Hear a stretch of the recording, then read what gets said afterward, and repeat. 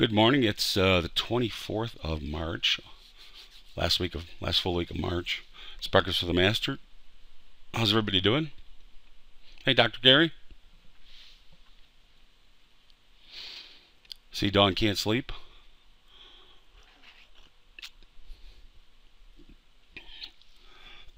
Excuse me. Um, let's see. Some admin this morning.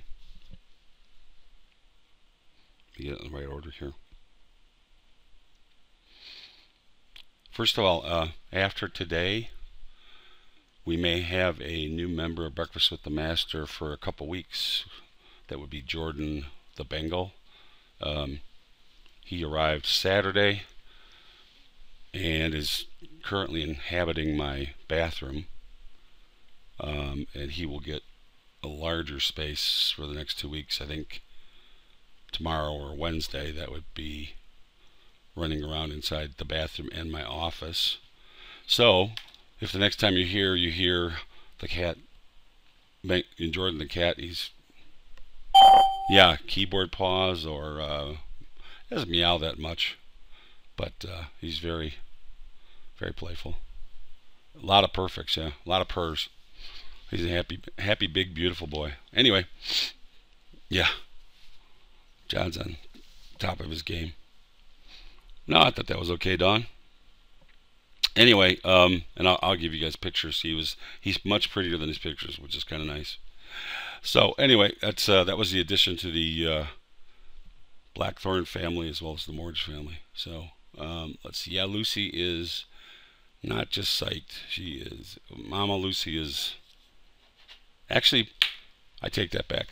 Everybody in the family has had a wonderful lift, because if you've ever had an animal, the unconditional love is so nice. And so, my only chore has been to make sure that everybody can cycle through and get their time, because as a 12-week-old kitten, he needs, too much stimulation is not a good thing. But that again, everybody's benefited from spending time with him and having him. Just it's a beautiful thing. So anyway, that's the first thing. Second of all, don't forget, for those of you that have not, if you've talked to me, don't worry about it. If you haven't talked to me, if you're not continuing, that's fine. But this is the last week for you guys to hold on to your spots. There are people in waiting. I'm going to take a poll. It's going to be another part here. I saw my specialists on Thursday and Friday down in Phoenix. And they would like me to change my schedule somewhat to lengthen my life, is their opinion. And how would you feel if one of your days was changed? Same time, different day.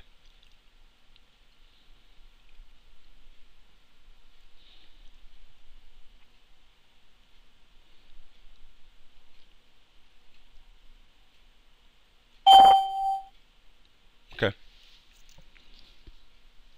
I haven't made a final decision yet, but the other thing is I'm likely to shrink. Yeah.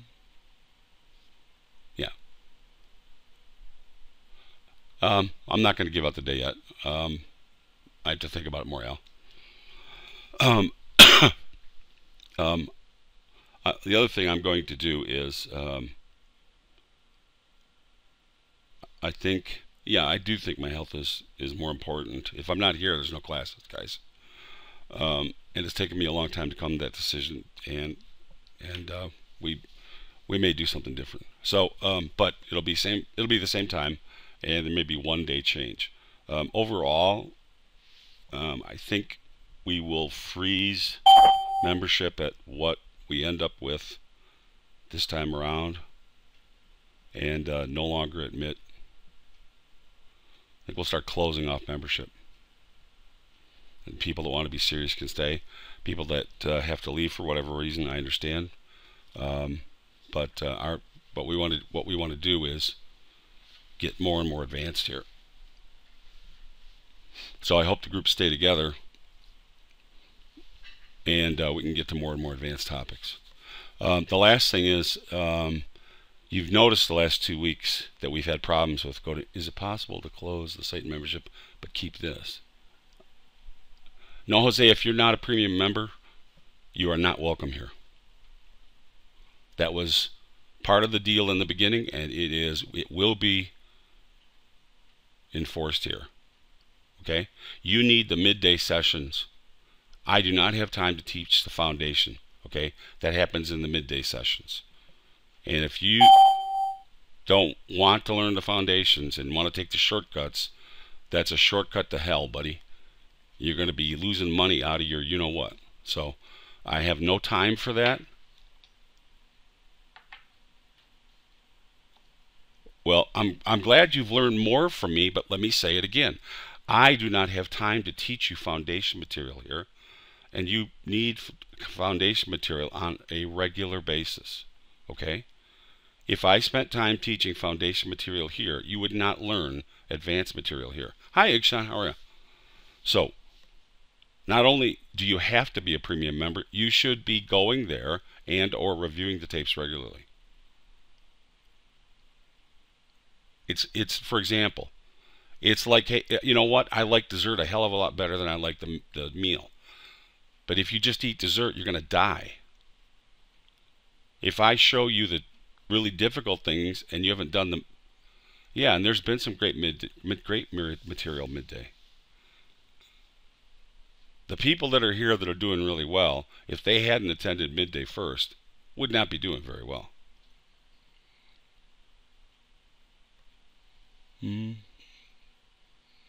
Well, I'm not a Kobe Bryant fan, but okay. Let me read what Timmy says. I'm a Michael Jordan fan. That's why he's called Michael Jordan, our little kitty. But yeah, you always need the basics, the fundamentals. You have to keep them sharp. Period.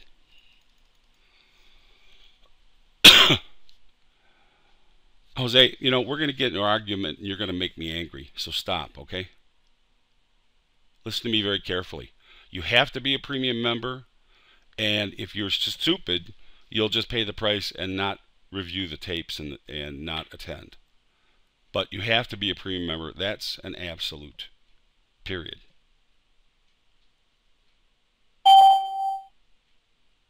Okay? Don't take it any further. Don't make any more comments, or I'm likely to just delete you. That's always been the condition. It's always been part of the contract. It's not, we're not going to talk about that anymore.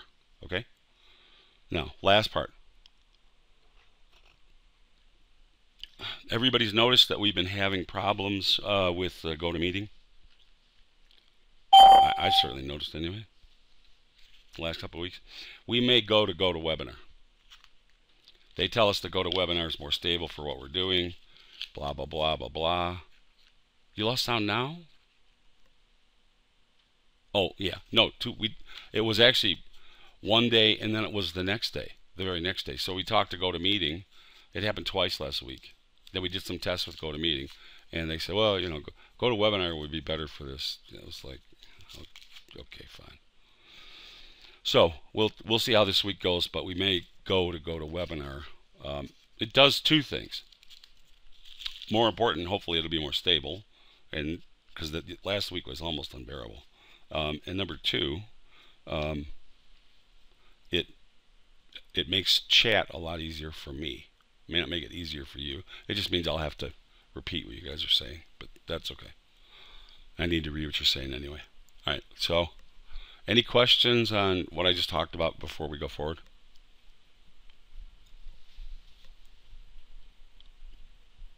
Okay.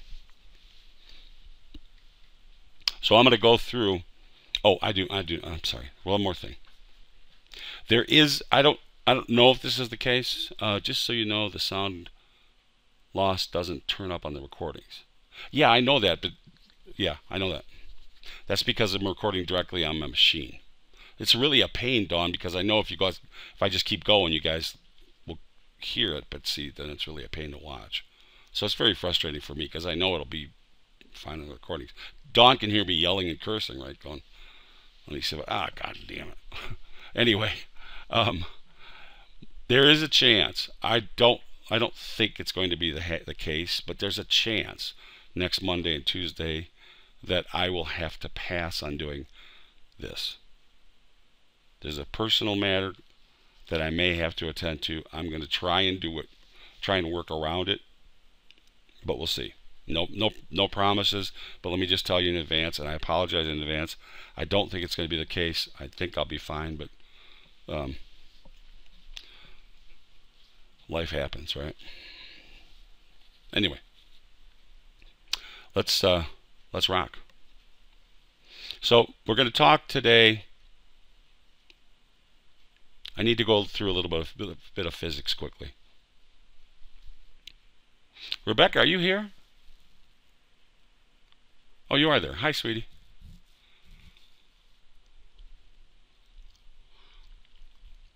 Thinking about you all weekend.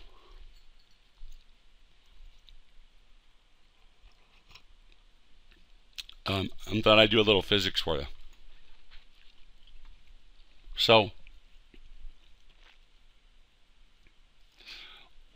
we know price fluctuates, right? Yeah, or whatever. And a lot of times we can hear the wind blow in our hair. I'm going to try, Rebecca, don't worry. A lot of times we can hear or feel the wind blow if we're really in tune with price. If you haven't yet, don't worry, you will. You can just, all of a sudden, you'll just feel the wind change. You go, hey, it's getting a bit chilly in here. Or, man, things are really heating up. Now, we've talked about one-dimensional lines, and that's a horizontal and vertical line, okay? But you also hear me talk about three-dimensional and four-dimensional lines. Can you see them? And of course, they do actually intersect at some point. And if you can see this, which is the two-dimensional, this is the three-dimensional. And if you wondered where maximum excursion comes from, you can see it right there. It all comes together right here. All right. Now, yeah, confluence, sure. Now, we rely on knowing slopes, and we can find a slope on any circle. And we could treat price in our mind like a circle and think about the slope, and the tangent at any point on a circle will give us the slope. I'm not going to make you guys solve the math for a tangent. I'm not going to make you do high-level algebra. But these are the tangents at any one place, and this is very much like price. And if we just take out the ball, it's the same basic idea. Is everybody with me? All right. Now, we've talked about grounded state. This is, can anybody tell me what state of the market this is? The grounded state?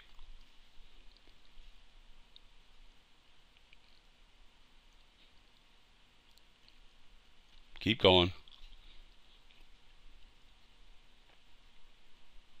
Let's make it really grounded.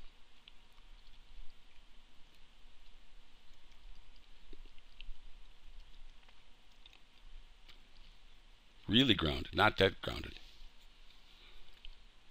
I mean, those all actually work, but we talked about it. Yeah, crystalline. Thank you, Gary. Crystalline structure is as grounded as it could be. Now, not every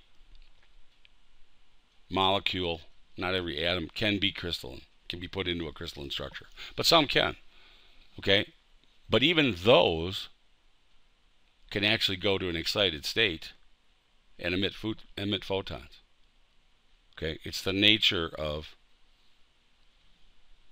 the beast. There, I don't have an image for you, but I wanted to have an image. I also this weekend I got to watch a tape. I belong still to some pretty cool physicist groups, and one of them is an astrophysics peer group. And I don't go. I haven't gone in a long time. But there was a very exciting paper that was just put out, or recently put out, and then there was a lecture given by the person that put the paper out. And basically, there's a telescope up in the North Pole, and because the air is so constant there and quiet, and the same temperature, and no pollution and no light, etc., they're able to do work there that they can't do anywhere else on the Earth. Now, they could certainly do it on Hubble, etc., but Hubble's too busy. But they have several other telescopes going up, but we're talking about 5 or 6 years away. So they've tried to do this work on the North Pole, and they've actually found that they can do it. And it's basically, they've now found that they can measure gravitational waves on a quantum basis. And what they found was that, when they look at stars far, far away, they're really looking back into our past, not into the future, into our past. And by measuring the gravitational waves out there compared to here, and we're talking about, there's some controversy. There are a lot of, most physicists say 3.5 to 3.6 billion years ago. However, there's some people that are measuring things out at 15 and 16 billion. So we're not really sure where.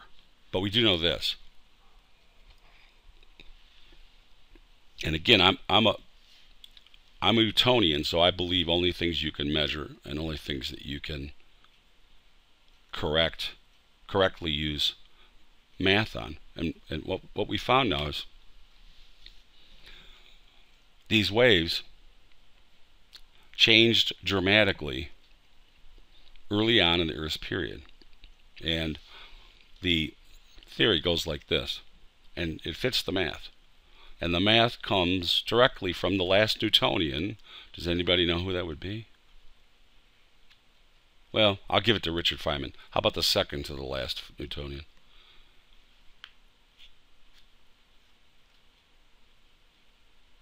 Albert Einstein. Yeah, Gary guessed it right. And what Einstein said in his theory of relativity was that there was gravity. Gravity could be warped, and therefore there could be gravity waves that had, and I'm going to tie this right into trading, that has frequency. And you can measure the frequency, and you will actually be able to take the frequency and tell, because time is warped or gravitation is warped, you'll be able to take the frequency and measure forward or backwards in time and see exactly what's happened to the objects that the gravitation acted on. Waves in terms of sine waves. These are not. Okay, I can't. I can try. I can do the Shane thing. I'll give it a whack. A sine wave would look like this, right? Gravitation waves don't necessarily have to have the same peak and trough. That's the way to say it. So they can look, for example, like this.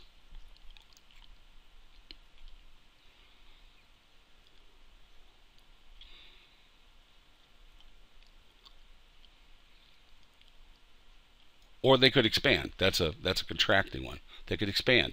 Now, if you're looking back in time and they contract,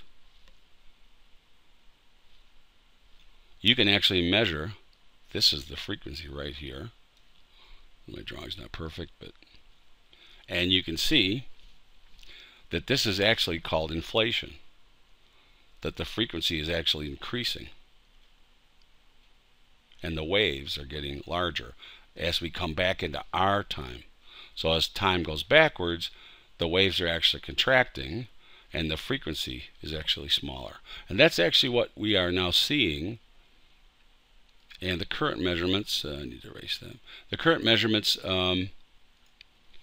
look like this. Somewhere between 13 and 16 billion years ago,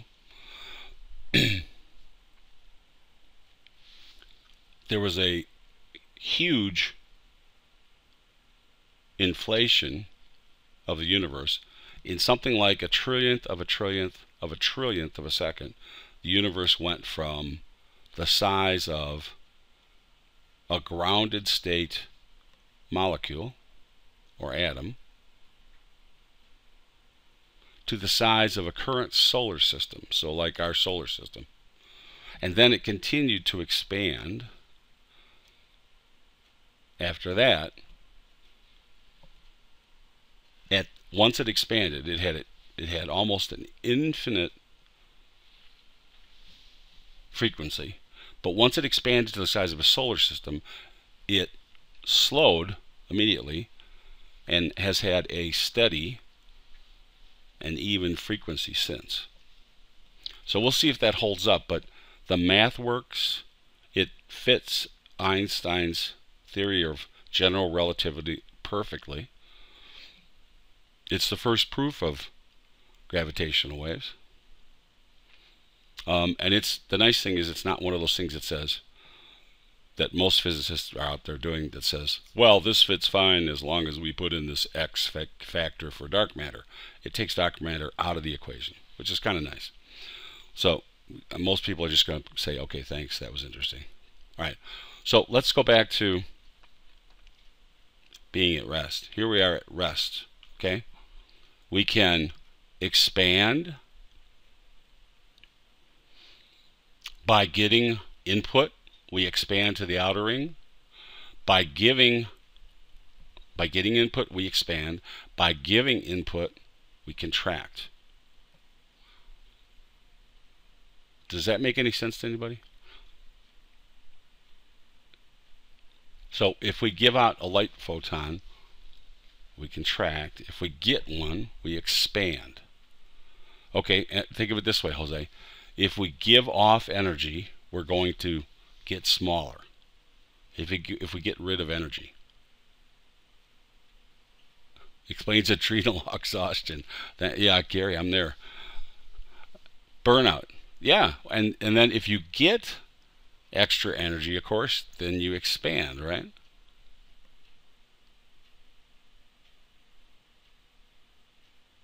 Yes?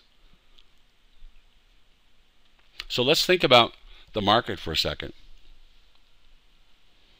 If you give off energy,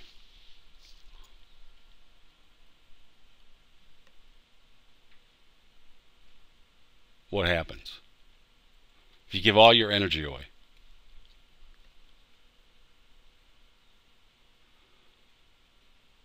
you exhaust, and then what happens? And then you contract, right? You contract and you go to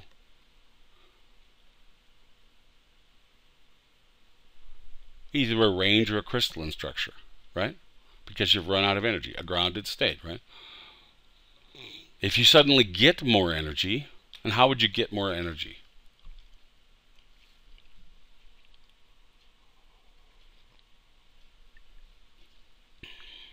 External input. And what would that be? New buyers or sellers? Exactly right. News, hedging, information, right. And suddenly you get what out of that? Expansion, right. Movement, okay? So everything we do here is really grounded in physics. You don't have to know the physics. We don't have to go through the equations or anything. But it's just the same. The world is the same throughout. So we'll talk about this today. If you want to get fancy when you go back and look at the tape, I don't want to get too far into this, but here we are. Here's an electron and proton, and these are the possible energy levels, or how far we can expand one hydrogen atom. Okay. If we absorb a photon, then we can excite out to one of these next states, depending on what we absorb. But if we emit a photon, then we're going to go back to one of the grounded states, farther and farther in. Expansion and contraction. So you can take a look at that. Maybe it'll help you. Last, this just should help you think about free radicals. Is right, Gary. Yeah. This should help you think about it. This is the market, and it's really a material. If you have an input, in this case it's light coming in, you will get excitement or movement. And of course we know if we have a prism, for example, or a mirror, those are two examples where we can actually measure based on the frequency coming in what the frequency coming out will be, which is a nice effect for us to use. And I looked for a picture, but to be honest, I ran out of time this morning before class. So let's see if the tape ends there. Oh no, it doesn't end there. Sorry, one more. This is the output of smashing protons together. This time I thought I'd bring a nice colored one. Now, this is a Feynman diagram, Richard Feynman, the last Newtonian. And what we can do then is take a look at each one of these is a quark or a gluon, etc. Different parts of the atoms or protons that came together as they explode apart. Okay? And the problem that we've always had is that it is beautiful, and I'll tell you, I have millions of pictures of these, and they're absolutely gorgeous. But people spend tens of thousands of hours on each one of these incidents, saying, "Okay, I see this little curly Q right here. I see this particular signature, and I know that that's a plus gluon, or I see this one here that comes out, spins backwards, and I know that's a quark." Gary says, interesting thing that it's symmetrical over there. Well, it has to be, because it, of course, keeps frequency. Now, and we'll see this in a second, because somebody had a breakthrough. We've showed the picture once before, but I want to say, where are we, in March? I want to say December. Somebody had a magnificent internal breakthrough. It's one of those things that, like me, at 2 o'clock in the morning, I wake up and go, oh, wait, I figured that out. Somebody actually that was paid to sit and do this, a grunt physicist, so to speak, had this idea and said, if we looked at this instead of looking at this in let's think about this. This is a two-dimensional image, is that correct? This is how we generally chart the markets, right? Somebody woke up in the middle of the night and said, if we looked at this in 3 or 4 dimensions instead of 2, and then graphed a bunch of these together, we might have a much better idea of what these particles look like. And so they took, I think this is 1,000 incidents from the same collider using gold protons,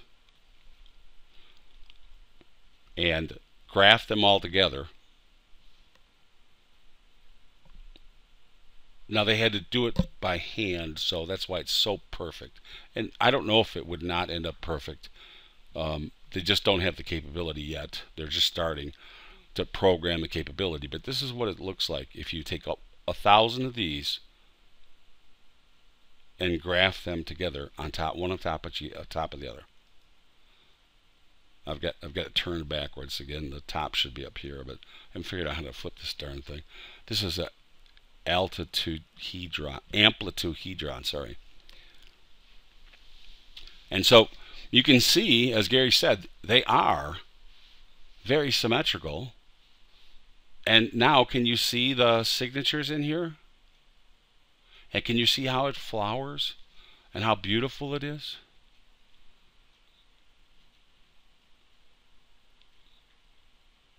But when we talk about, two-dimensional and three-dimensional, and we talk about price flowering, this is exactly what's going on anywhere in the world, no matter what we look at. So Rebecca, I thought I'd give you a flower today. How about that? As we move from its center point out, then that is time.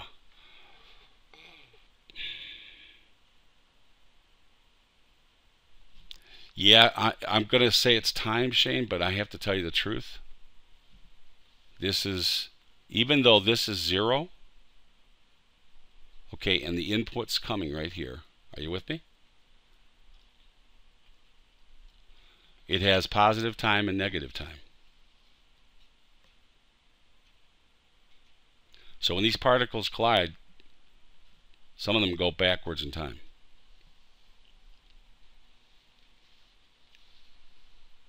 Yeah. And in fact, we think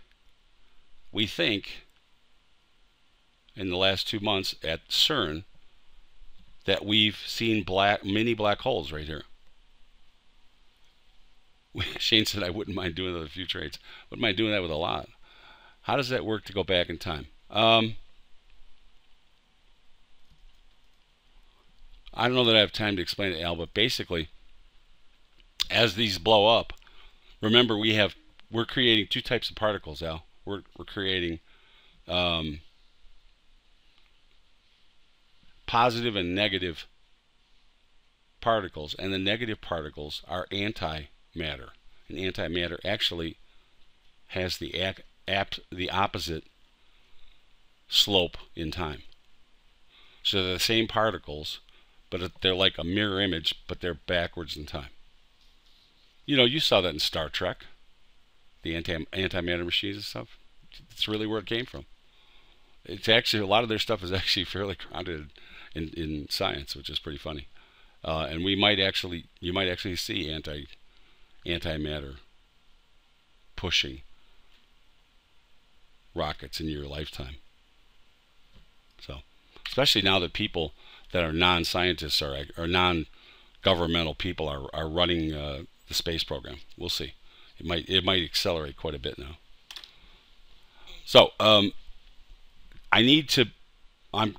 not going to discuss the first trade, but I need to show you where the median lines come from. Okay? Can we agree to that? And I don't even know that we talked about the first trade.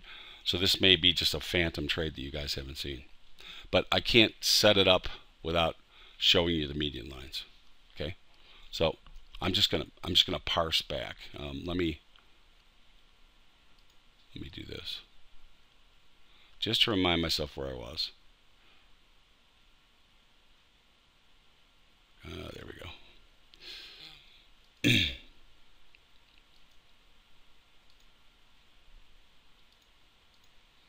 All right, so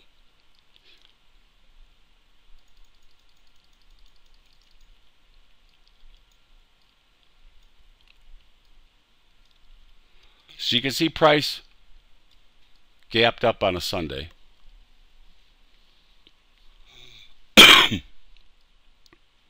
And then I use an A down here and an A at the gap. And then started to mark median lines, not one median line, median lines. Because I wanted to make sure I don't do that many trades this far off after a gap. Now the gap held, and that made this market very strong. And we talked about different For example, this would be very much like Einstein's gravity waves that have frequency, but the, okay, I'm going to introduce a word. The periodicity is changing. We're contracting, but the frequency is holding. So take a look. You can see that the swings are getting smaller. Can you see that? But take a look. The frequency, even though the swings are getting smaller, is still holding. Follow me? Okay. So I'm drawing multiple. Oh, by the way, Ikshan, I will have an answer for you. I'm glad you're here today. The swings are getting smaller, but the frequency is holding. So as I watch and I say, is this thing contracting into nothing? The gap's still holding. We're making higher lows, but the frequency is still working. Is it a range or is it a trade? Well, this was a tough one, okay? And I'm just going to leave it. You can chase it yourself or just forget about it. This is just a tough one. So we come outside, and remember what Andrew says. If you recover, we come outside all three of my median lines, and you recover, then you've regained the median line, as long as you don't disturb this sliding parallel. And it's actually a sign of strength in an upsloping median line. So we regain it.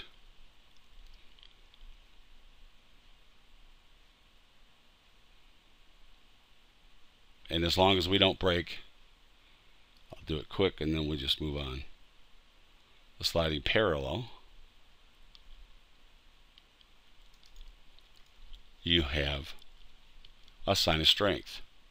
So that's the long, okay? So we'll just leave it at that. And then it's just a matter of boxing in and boxing in and boxing in and boxing in. Then we go vertical. So we went from contracting amplitude to all of a sudden vertical. And when we're going vertical, we are emitting photons, so to speak. We've gone from the highest state. We're now at the highest state of excitation. We can't hold on to that. What happens as we emit a photon? What happens? To tie it back into our physics. Yeah, we got to contract or lose energy. And that means our amplitude is going to contract. Okay, it doesn't mean that this is over. So here we are going vertical. And you can see there's not even any place for us to move our stop, right? So when it gets to the top of our frequency, pitch it. And there it goes into contraction. Make sense? Okay, let me read what you said there, Rebecca. Hang on.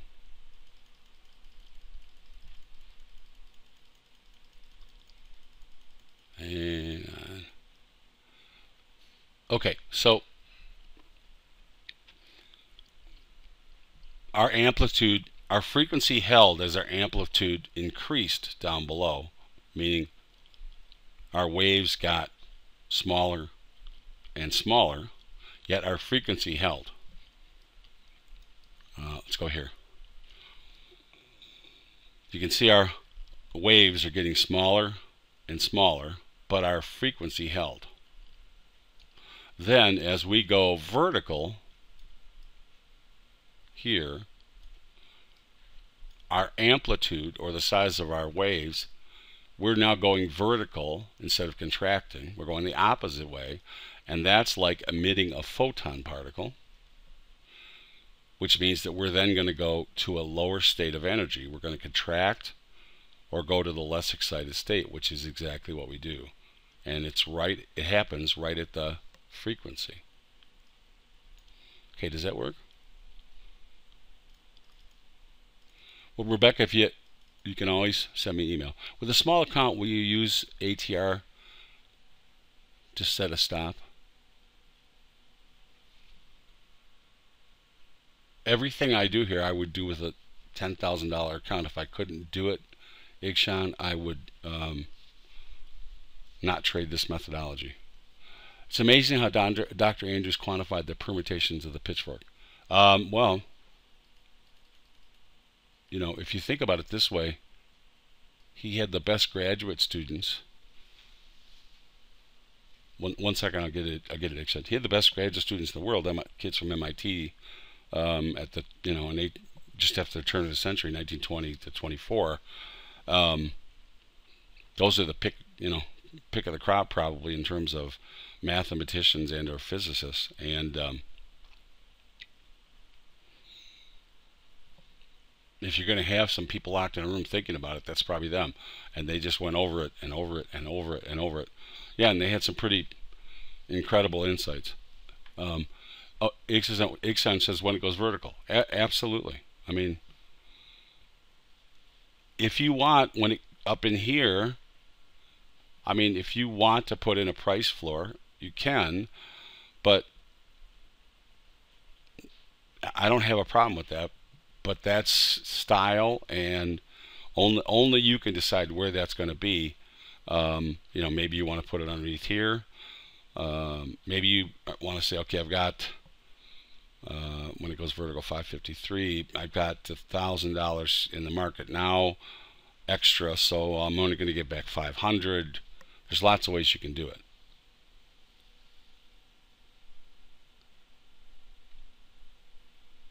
Was it Dr. Andrews that ID the pitchfork used? Are you asking me if Andrews invented the pitchfork, Rebecca?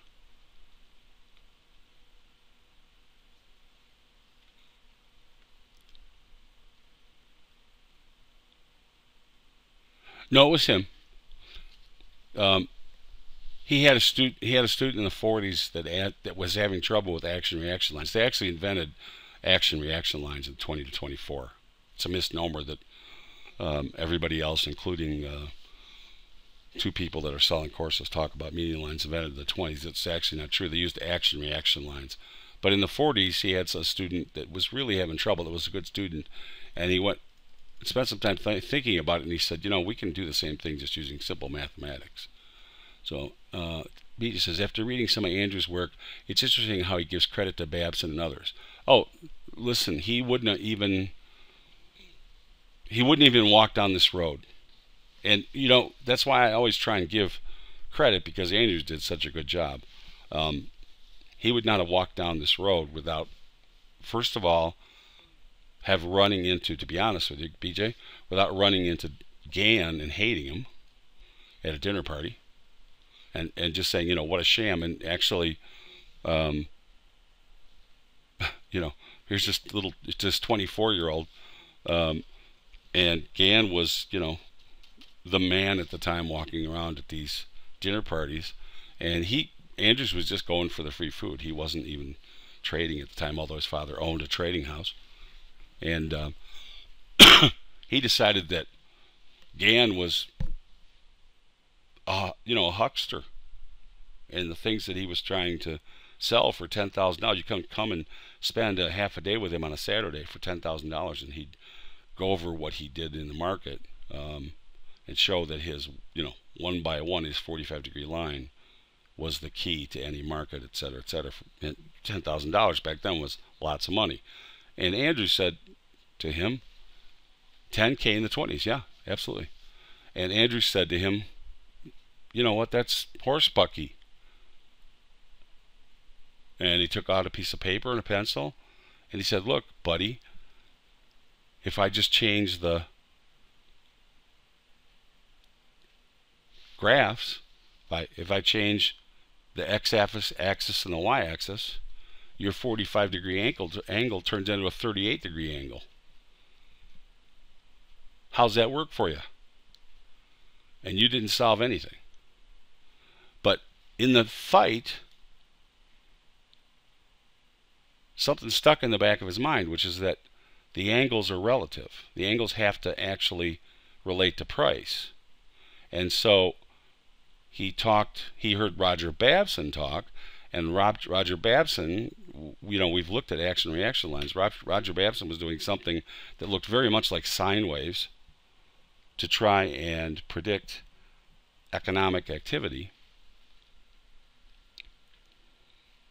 And Andrews put the two together and went, if we could find a way so that if you changed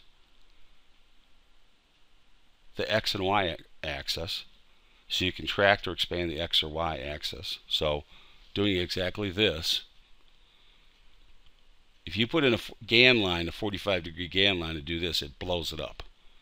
But if you put in a median line or an action reaction line, they move relative to the axis. And the frequency actually doesn't change because the frequency is relative to price. Gann's work, the frequency is relative to his axis. Do you follow me? So he put the two together. He put Babson's ideas together and the parts that he hated from Gann that were bothering him, and came up with action reaction lines after talking to Babson. Then he came back. It took him 4 years. Then he came back to Babson and made the demonstration, and then Babson basically became a partner.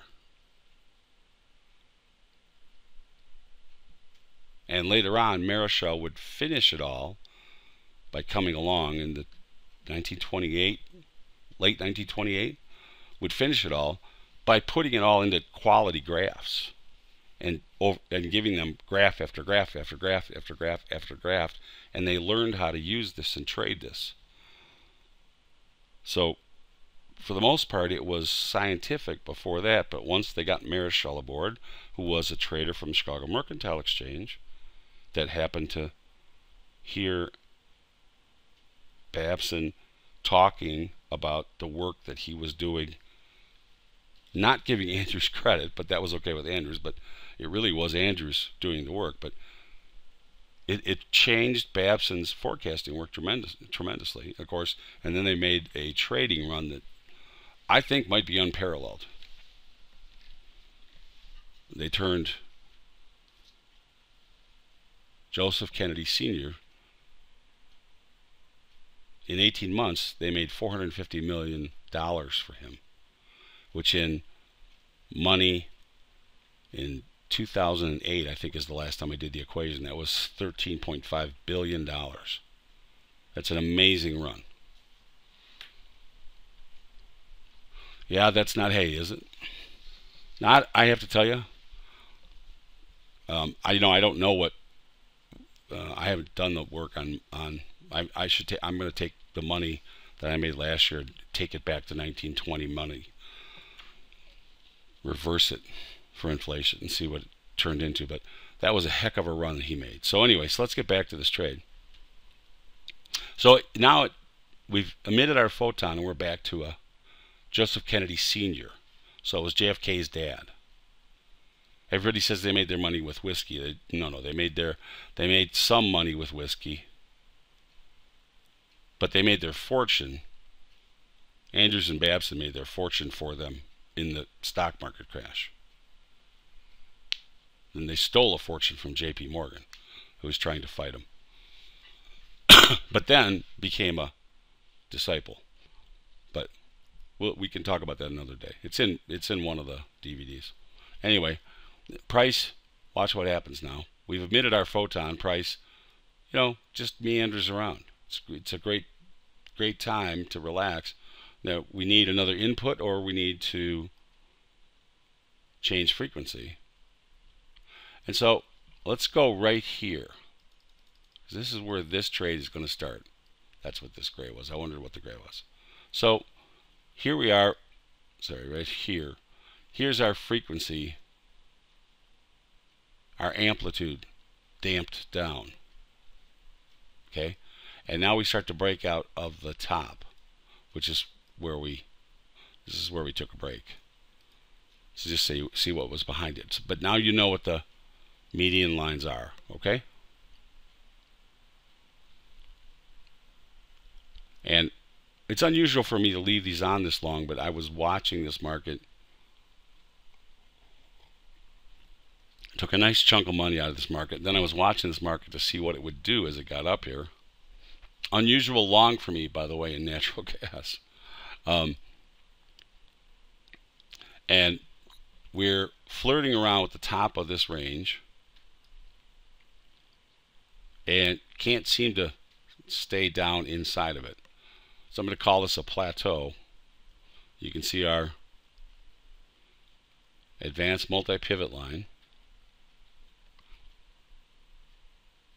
And here's our box. And from here, are you guys ready to follow for a trade now? We're going to stalk one, and it's a little, I like it. It's a little weird, but I like it, okay? So as we come through and break the box, that for me cements this as MLA. I've already got MLA here, so never mind.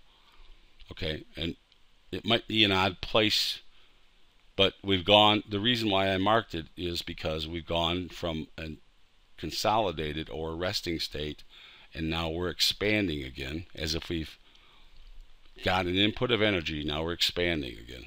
Okay, and you can see we go nearly vertical. We go to the green, or the, at this point, the widest on the upside median line, and we get a forced pivot. We turn right at the green median line. Do you see that? Okay. We can mark this and say, in a weird way, that this is an overshoot of one of the frequency lines, correct? It's one way to measure. You can ignore it, or you can use it. It's up to you. And, you know, I know that's not the beginning line that I used, the tagline this morning, but remember last week I was using the tagline, you know, doesn't matter where you get it, use what works, right?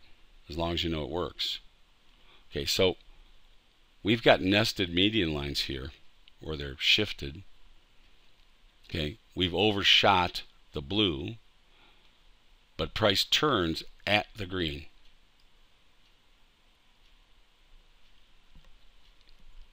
And watch it retest the top. So this is a beautiful, look how nice this advanced multi-pivot line works. As we turn to make a low, put it out there. Now it immediately gets tested. Let's widen back out. And this is why you guys have got to draw these. Now watch. We're dribbling. Now we're making nice new lows, closing on the low. Mirror bar. Inside bar. Lower bar. On the high. Retest that multi-pivot line to the tick.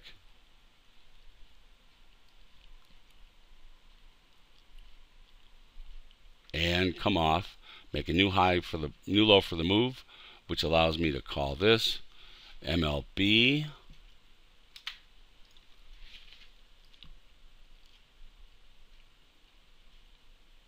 Retry. You can see the pullback again. We're retrying it again.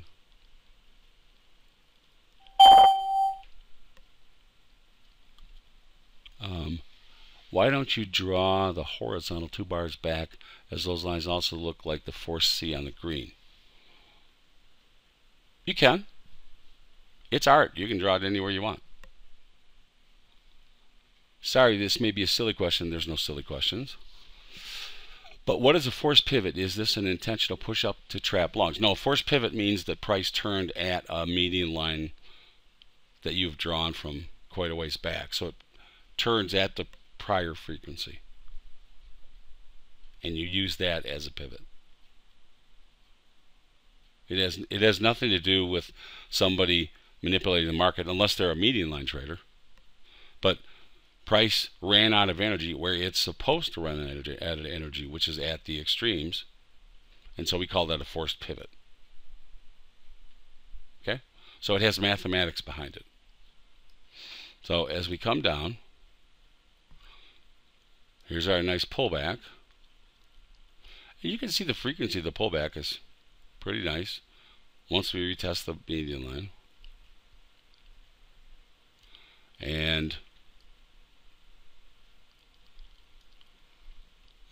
you know, I don't think we want to be that zoomed in. Actually, we don't. Okay, and now we're retesting the green. We stopped at the green up above. Everybody with me? Yeah, we made that up. The force pivot, that we made that up here.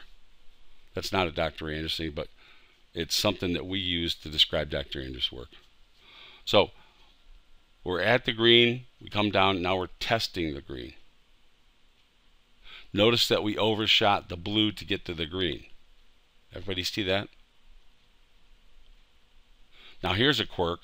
We're going to overshoot the green to get to the blue. See it? So they're handing off back and forth. Now you can measure it. There it is. It's the same. You can use it. You ignore it. That's up to you. Right? Dawn especially should like this. So if you draw multiple pivot lines and multiple median lines, and they're working in different areas, it's, you know, basically price is shifting off of one onto the other. And if you can use it and make money, then absolutely use it. If you can't juggle more than one, then don't. So we come down to the overshoot down here and turn hard. And 1, 2, 3 within 4 bars. I'm now going to mark this as C. And I'm going to put in this median line.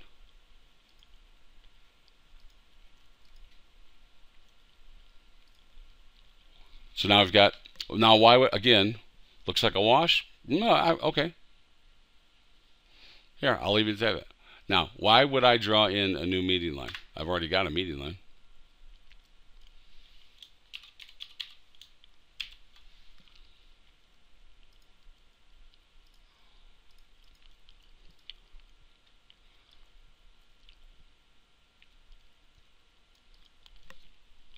Well, update frequency, yeah, because these median lines are so long and so old. You just want to make sure, and we're passing back and forth here.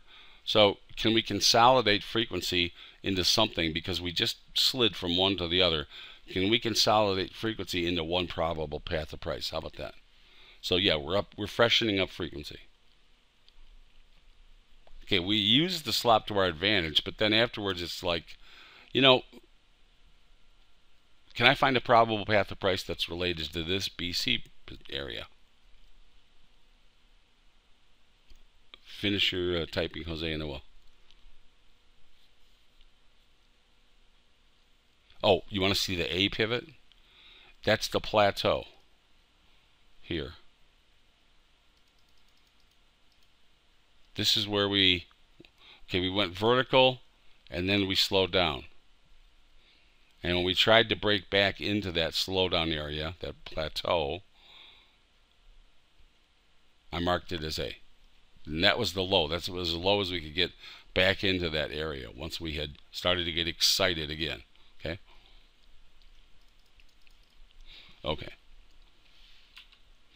So we head up, we head up, we head up, we head up. New highs. Median line. Median line rejects. Median line gets zoomed. And you can see us go vertical. No retest. Sign of strength. No chance to get long. Period. If you're not long, I'd already taken my profit. If you're not long, tough luck. You just lost, well, you didn't lose it. Opportunity lost of 25, 26 handles. But really no chance. Happens, especially in this market. And this is I even went to 377 instead of 89 or 189 because this market was wet and wild, but still no chance. So I'm watching, and you can see one more time, forced pivot. Price runs out of energy right at our new median line, which consolidates the frequency between this green and this blue into one. Okay, and you can see how well that worked. You see price turn right at the upper parallel. That's where Andrew says price should run out of energy. Possible end of excited state, yeah. It's expended, you know, at least at that area, it's expended as much as it can, and now it's got to contract, and it'll need a new input of energy. So I noticed this as I started to watch this live, as I was watching this live. As we get the forced pivot, we close on our low. All right? And the next bar, we close on our low. We've talked about these before. These are like those little beep beep bars, right? That's what I was spending my time doing this morning, is drawing in these red dots. You guys remember seeing these before? And it's like, it doesn't matter whether something's going up or down, but I see these, maybe you want to call them signature bars. I see these and they're sticking in my mind, and I don't know how they're going to play out or how they're going to be meaningful, but I keep seeing them. So let's see what happens here. So now you know where the purple median line comes from and how it played out, and how now it's been tested, and it forced a pivot right at the top. And at this point I made this ML1,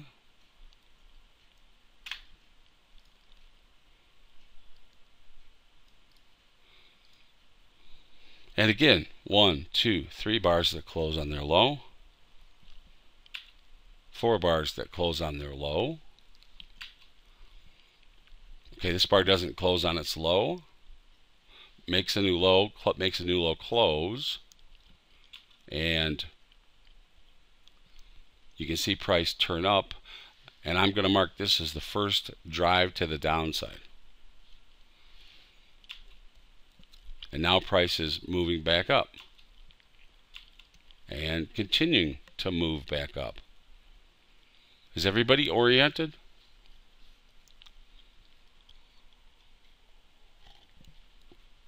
This is part of the thought of what I had about this group going forward, is that I want to go to more advanced material, and I don't want to have to keep going back and teaching people to orient themselves. So I need you guys, and I want to close off membership. I need you guys that are staying to be on your toes and stay up with the work so that we can move to new things.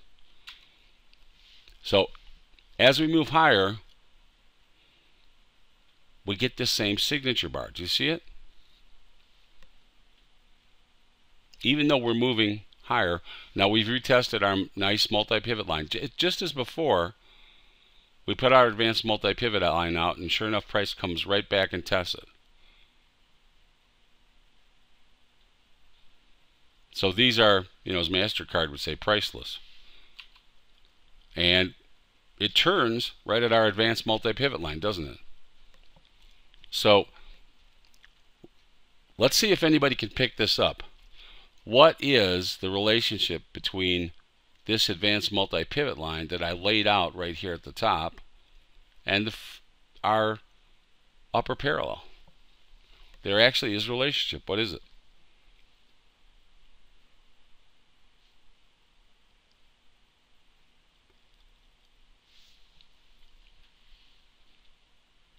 A lot of head scratching.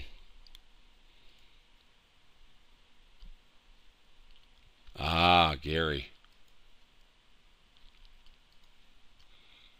Two-dimensional versus three-dimensional.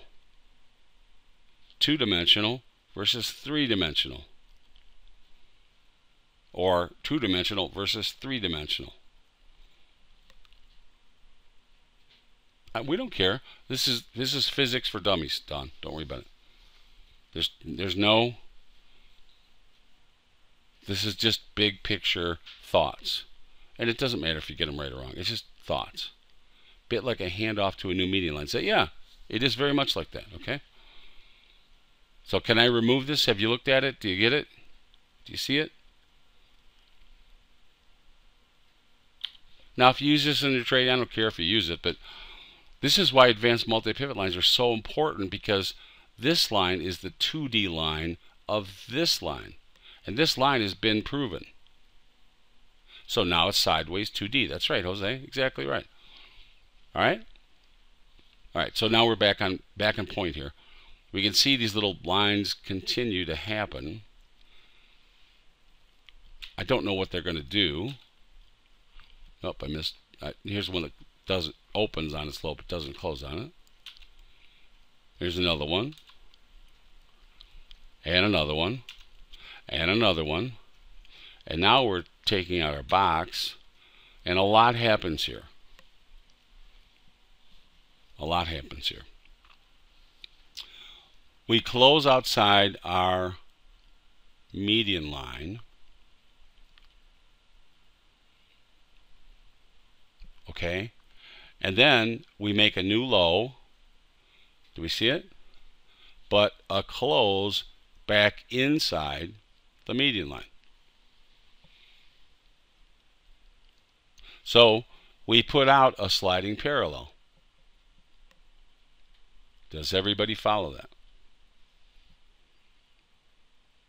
And now that's just straight Andrews, and we've been banging on that for 3 weeks, which is if price slides outside. I know Dawn at that point is just spitting up blood, but price has come outside the median line.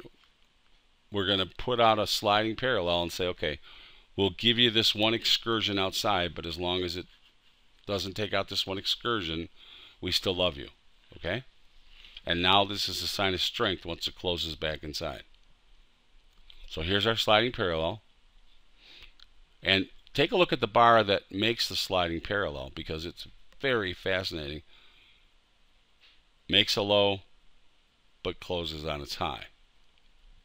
So we're going to put out the 2D advanced multi-pivot line, right? Do you see that? Okay, so now where are we going to get our three-dimensional relationship? What's the three-dimensional version of that? We could say it's a sliding parallel, but there's another way to express it. The slope line, what is it? We connect this low to this low and project it forward, and this is also the 3D expression of it. Right? So in a weird way, it's a maximum excursion that's moving away in space from our direction. Do you see that?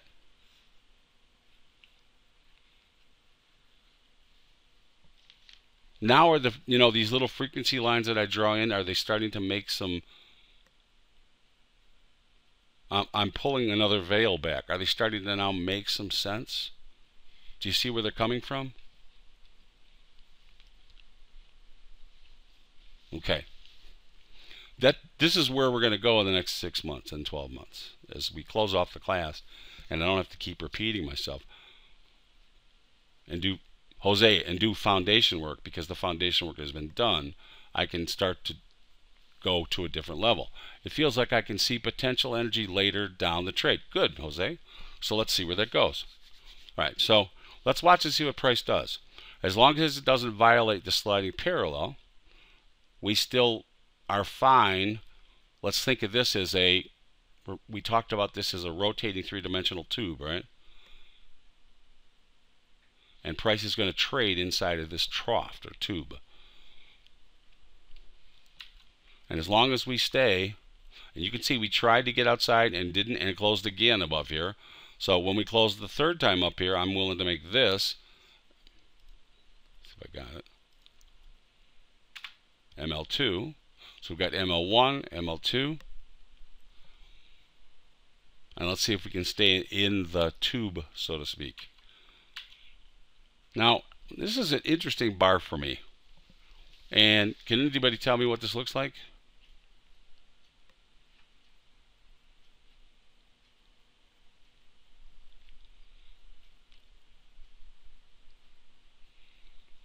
Yeah, fulcrum. Setting up a teeter-totter, right? And you can see this is price pushing down on this fulcrum. And then it finally gives way. Okay? And if it's almost like action, reaction. Can you see that?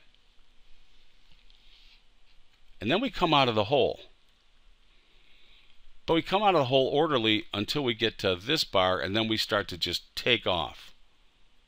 So somewhere in here,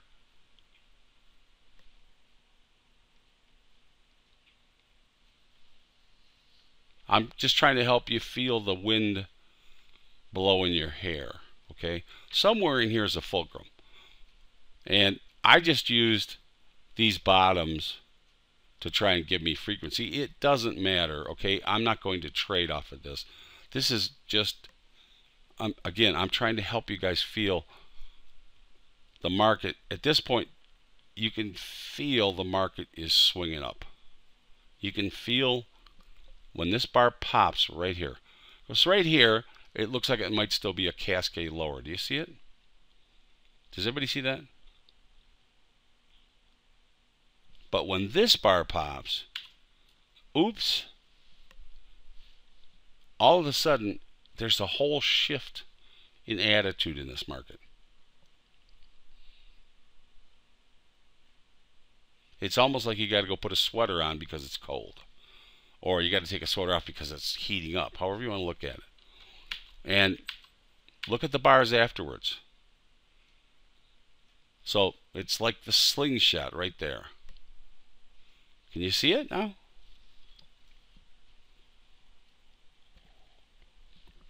But remember the thing about fulcrums and seesaws, yeah, it's a very early read. The interesting thing about fulcrums and seesaws is, okay, what happened was we finally got enough pressure on this side to turn this side up. But if we get enough pressure on this side, we'll turn this same fulcrum where? Down. Yeah. So they're two-way streets. Or they can be. All right, so let's see what happens with this. We've got our upper parallel here, we've got our median line here, and we've got our sliding parallel here. So are you saying that bar with the circle shot up price? That's where I felt price. Let me back up. That's where I felt price accelerating. Okay, does that answer your question? To put it in my words. I could suddenly feel it. I don't have any hair, Al, but if I did, my hair would be blowing in the breeze. Now we come up and watch what happens. A lot happens on this bar. You can't see. Okay, as I told you, I'm not really sure where it falls in here, but it's somewhere in this bar, Jose.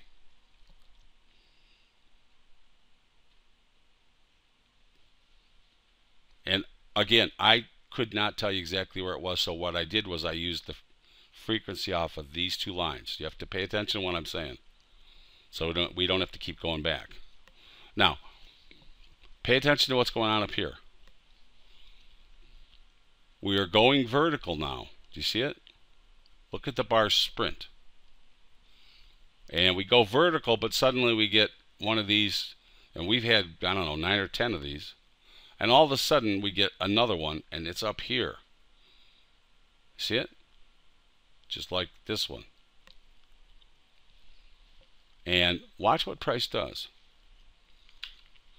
We get another one. And we get another one. Oops.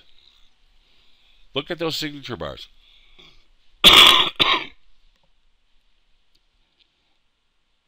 So now I'm going to mark this as ML3. And I'm going to put in my new median line.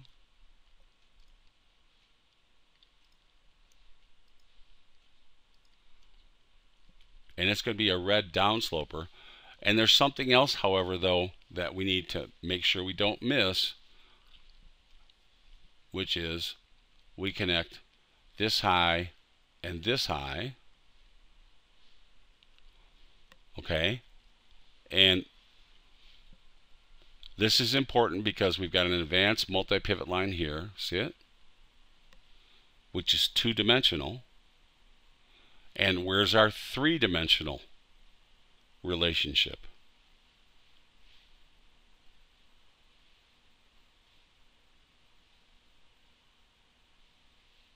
It comes from this eye connected to this eye. Unless we have a different frequency, right? Somewhere in here, we have to have a three-dimensional boundary. If you think, I'm sorry, I'm using my hands. If you think about price rotating, there has to be a three-dimensional boundary as well as a two-dimensional boundary, whether it comes from here or somewhere else. Okay? As we shift in and out, as we phase in and out from 2D to 3D.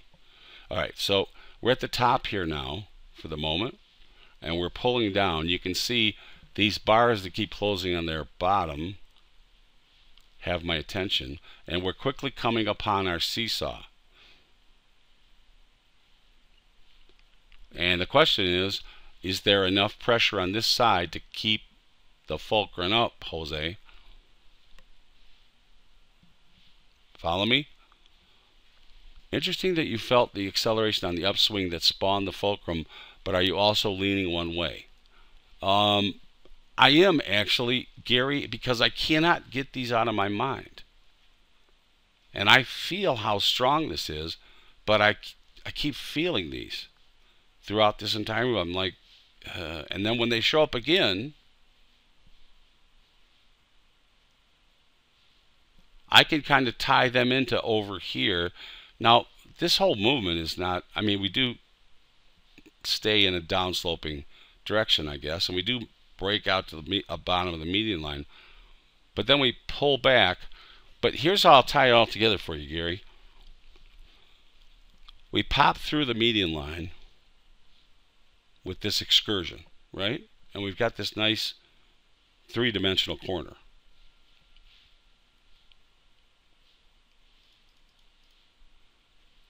Now that I reveal the whole thing, I'm glad you asked the question. Now that I reveal the whole thing, can you see what's missing up here? Or what's happened? Here's our overshoot and here's our undershoot.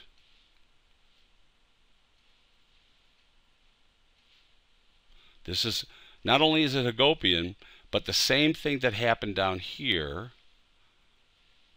off of this frequency line just happened here, which caused Hagopian. And you can see, take this bar, turn it upside down. This is the bar that turned everything. Turn it upside down and you get this bar. Do you see that? Overshoot, undershoot. Three-dimensional, three-dimensional. Okay? Everybody with me? It's as if the range shifts, yeah. Hang on, I missed one with Dawn. If you're willing to stay up, I'm willing. The tube is twisting. I like that, Gary. And as above, so below. Exactly right, Dawn. All right. I like it. The tube is shifting. So now let's watch. Here's the question now. What can I do with this mess? It's almost like a twisting, moving serpent in 3 dimensions now, right?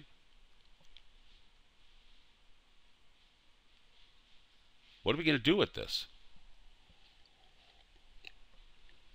Do we want to get long? Do we want to get short?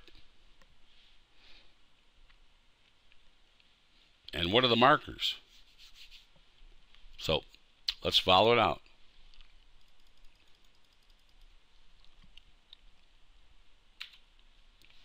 And again, this is I don't know, maybe I was going to say weird. I think this is a interesting example. It's a creative example. It's an unusual example. But we can learn a lot from this.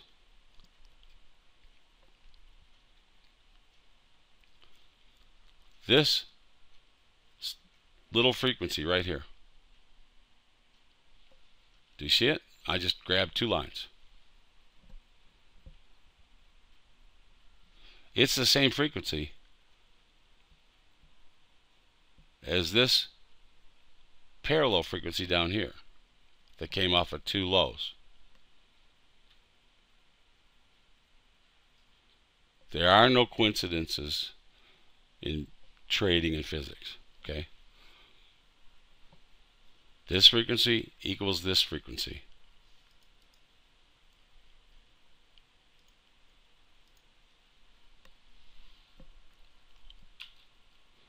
Now we come down, and what about the red frequency added to the bottom? No, the red frequency added to the bottom is the lower parallel.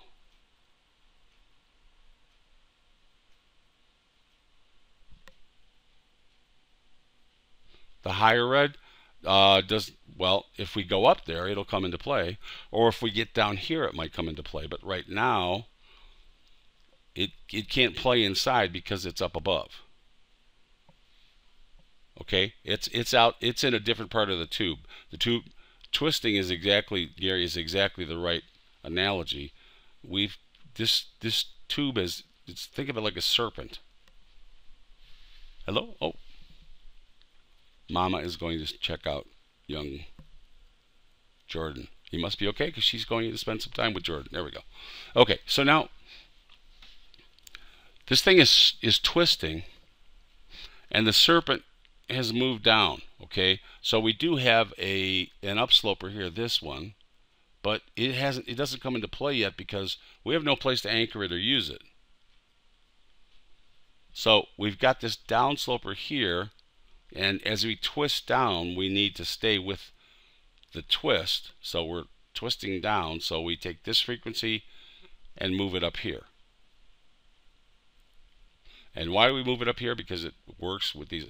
To be honest, I grabbed this line, connected this line, then checked the slope, and they are the same. I went, here's my frequency. 1 second. Are you bringing him for a walk? I would also suggest you give him a little wet food, darling. Jordan's going for a walk. Bye, Jordan. All right, so as we come down now, and we're twisting with, let's call it a snake or a dragon, as we're twisting with this thing as it comes down. Again, I see my signature bar. And can we orient yourself? Where are we now? Anybody?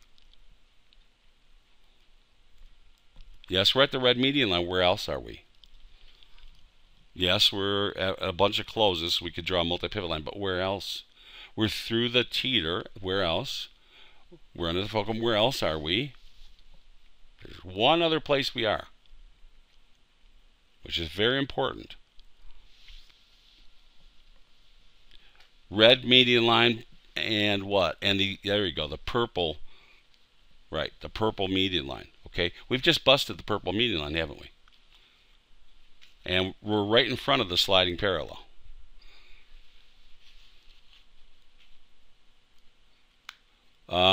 You're ahead of me, Timmy, but just wait.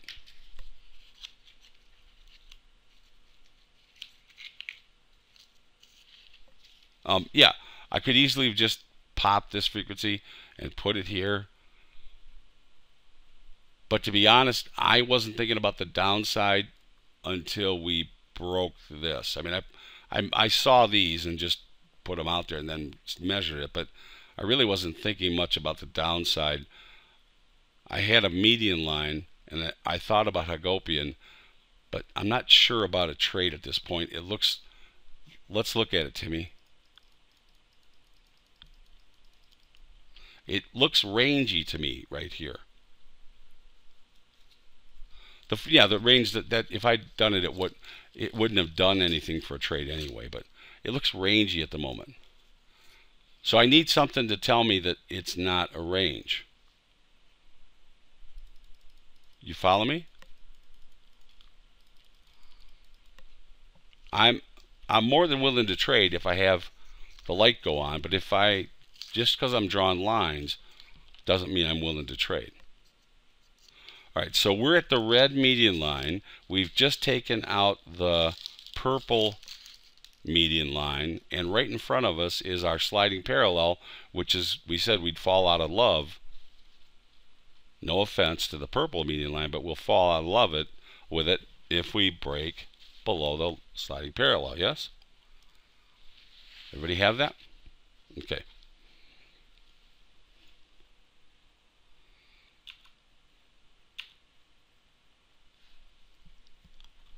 So we come down and test it, and now we're on the serpentine or backside of this median line. So the red median line has been tested and is working rather well.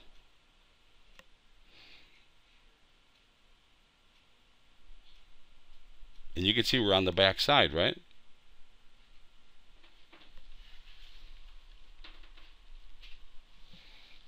Jordan has returned. Heck of an energy point hit. Yeah, this is about as good an energy point as you can get, isn't it?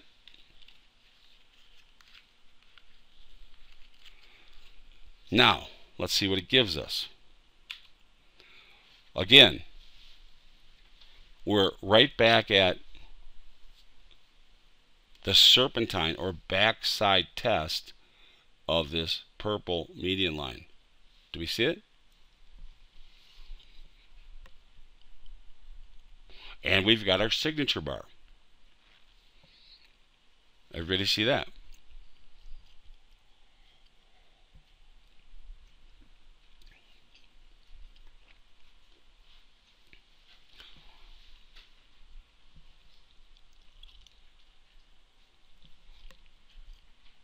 We've got a love fest going on here with the kitty.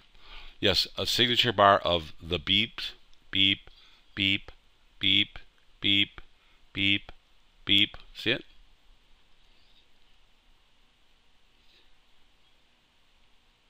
Okay, it's banging inside my mind. With all those signature bars, is that sloping?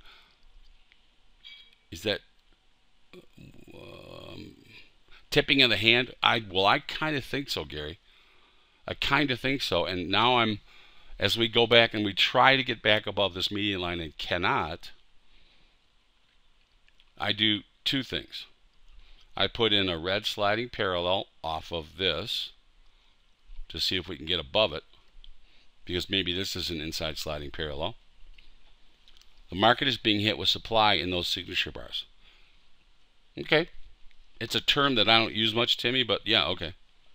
Because I don't like to reference volume, and that's what that implies. But yeah, I'll take that. For some reason, there are definitely sellers. Even on the way up, there are sellers. It's very weird, and it stays in my mind. So we're on the serpentine side, or the back side of this upsloping median line. Okay, we've got another one of our close on the low bars. Just wake up, one of those, right? It's like a big hammer hitting each time. That's right. But it doesn't go down every time, even though the big hammer's hitting. So now I put in a sliding parallel to this red downsloper, and I wonder, are we going to work in this three-dimensional tube, or will this become the ceiling now right here? And I also copy this frequency, which is this frequency, when this line hits and we get this close, because this test does test the median line from the backside, but this one tests and closes on its low. So I'm going to use this one because of the close. Even though they're double tops, I'm going to use this one. It's also the width. I'll anchor the frequency to this one, and I'll put out my sliding parallel from this one. Everybody with me? I know a lot's going on here. Now let's see what happens.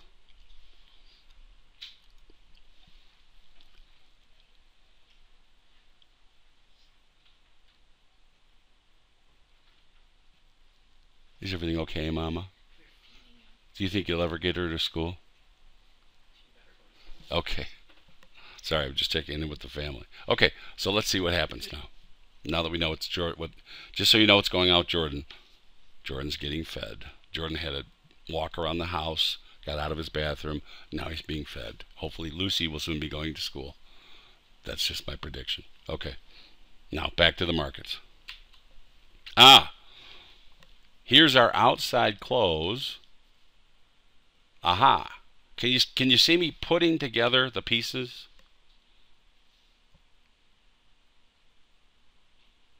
We're not getting above this median line. We haven't closed below the sliding parallel yet, but we're not getting above the median line. And we got this beautiful signature bar to the upside at the energy point, but we're not getting above the median line. And the next bar tries and closes on its low.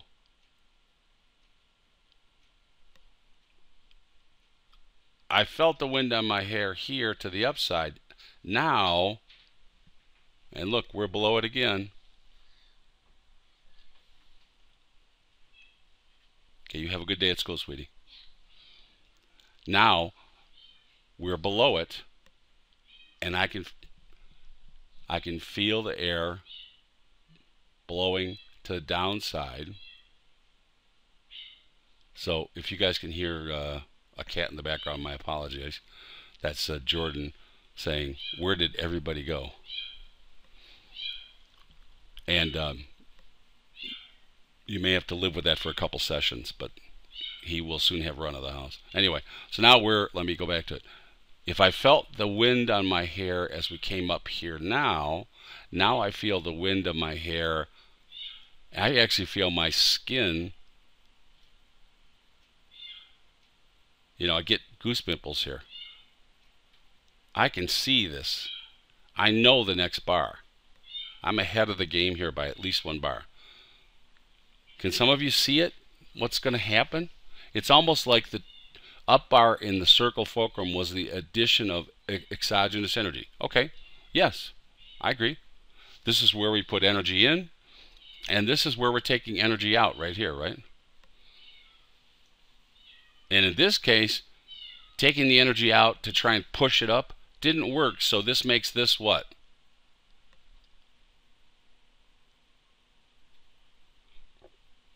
Not just weak, what else? A failure. Yeah, this bar was energy in, and this is the failure of that energy, which means it's not going to be expended to the upside, it's going to be expended to the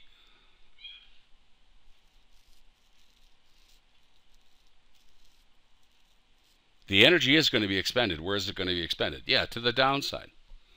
So, can anybody see the next bar? I know I showed it, but can you see it now? Can you see it? Can you feel it? Now, it may take some time for you.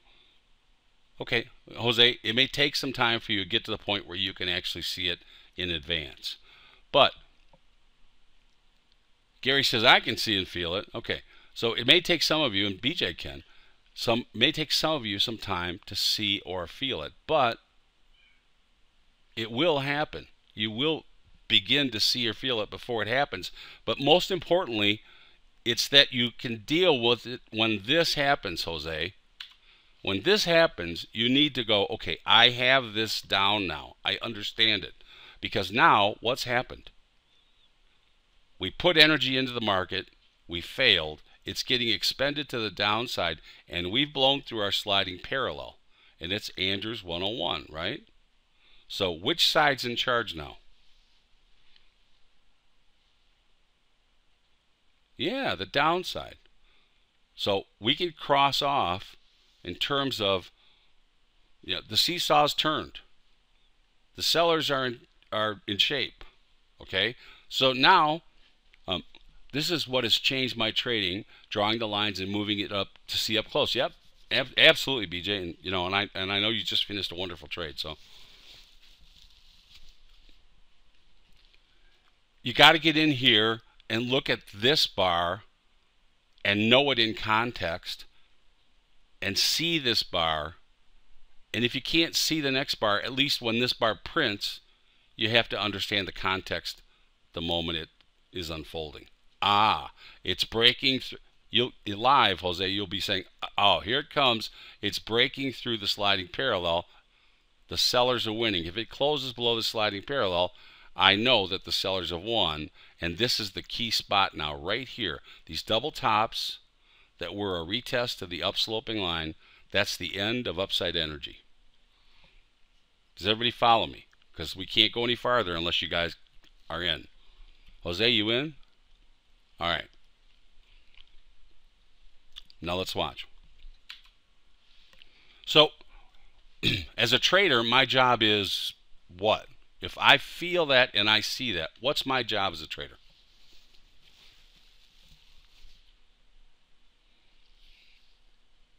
Yeah, find an opportunity. And ultimately, BJ is right. You know what? If I've gone this far and I see and feel it this well, my job is to make the trade.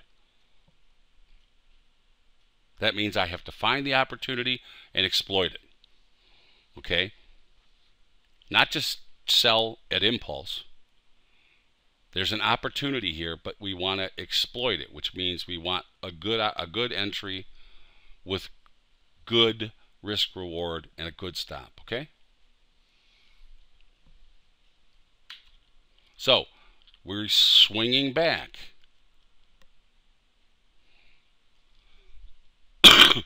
Is that a bad thing?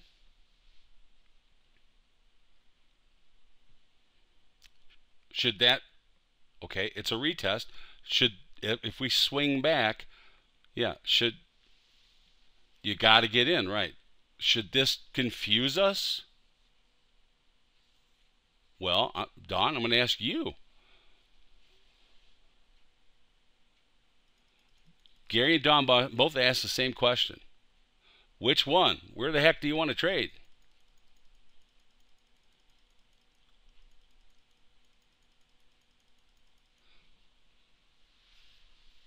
Well, where do you want to trade?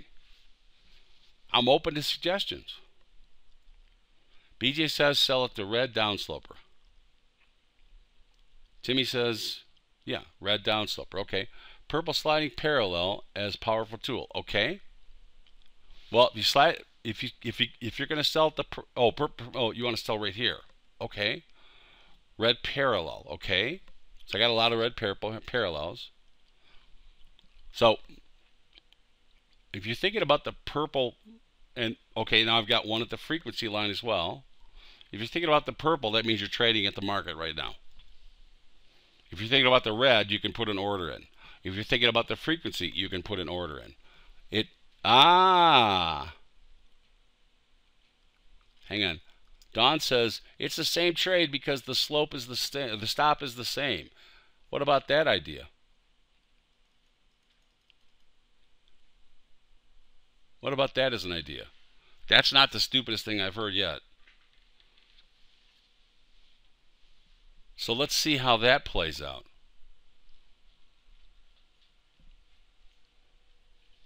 Remember, these slopes are handing off.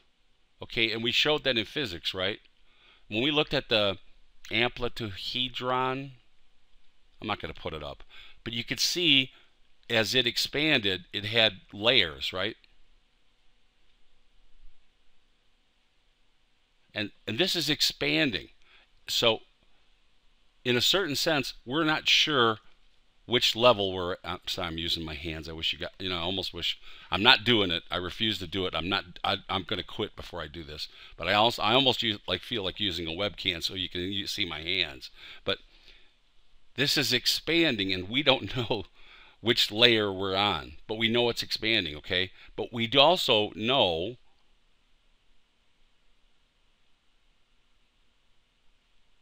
unless we're wrong, which means it's going to cost us a stop, that we're somewhere in here is the cell. We just don't know which expansion layer it is, whether it's right here, or right here, or right here, right? Does that make sense? These are those corners in the amplituhedron. Okay, so let's see. There's lots of there were lots of ways to skin this cat. No offense, Jordan. Don't listen. Whatever gives you a retest would be safer, said Jose. I'm okay with that. If that's what you want, Jose. So what I started to say is there's lots of ways to do this. And if you want to test and retest, cool. If you want to see a bar that fails, cool. If you want to put an order in at frequency or at a sliding parallel, whatever, and you have a stop, cool. Now, let me do one last thing before you make your decision. I put in a line right now is when I put it in. And it's this pink line. Do you see this across the way here? A rose line, I guess it is. And it looks like the balance line to me. Because look at the closes that end up on the swings above. Look at the closes that end up on the swings below. And here's where we accelerate to the upside and test and accelerate and test and then fail. So we've got one last piece of evidence right here. Okay? So now we have a balance line, okay? So, all right, so everybody can orient themselves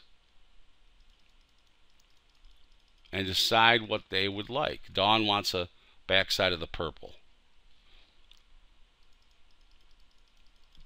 And then I'll show you what I chose. Anybody?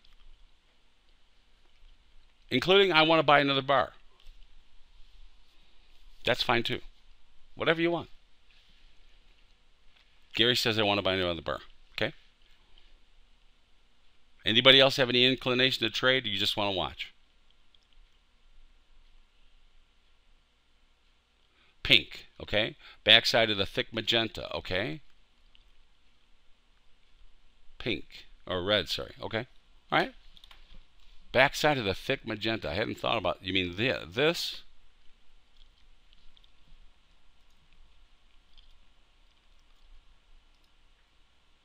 We'll put it out there. I'll go and think market could move suddenly. Petra says you're going into market, Petra? So at this close?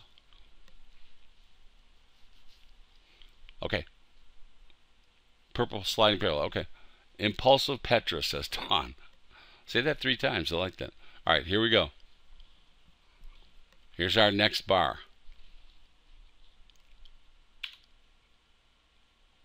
Well, crap. Well, somebody's in.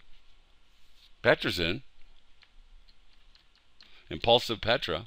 Now we're on the serpentine of the sliding parallel and new low close for the move. Gary and I and Dawn might be locked out, huh? And BJ might be locked out. And I think there's a couple other people in there. Yeah? So we bought another bar. Petra's in. Shall we buy another bar? Or has the train left the station? Still an energy point coming. Okay. Still like the E point. Okay. Let's see what we get. Excuse me, I'm so excited I'm dropping stuff. Oh, I love this. Up. Petra. Sell at the energy point without a retest, says Jose. Okay. Petra, you're looking like a star here. Next bar. You know what? I see this bar, it closes on its high.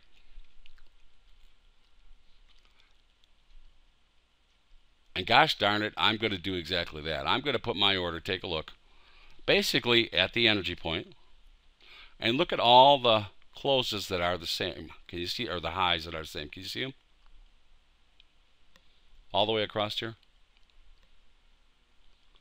I'm just going to put my order there. And basically, let's go through it. It's the same as trading against this red downsloper. It's the same as trading against this pink sliding parallel. It's even the same as sliding against this thick pink or the median line, isn't it? Or even the rose. It gets all those. And my problem is it is shifting between 2, 3, and ED.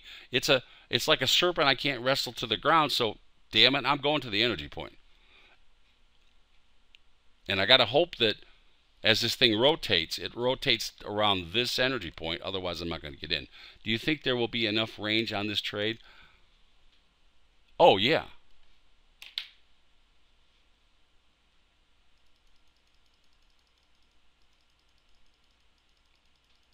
Sure. Watch. Action, reaction. excuse me, major failure to get up to the upper purple Hagopian. We're going to go at least here, but maybe further.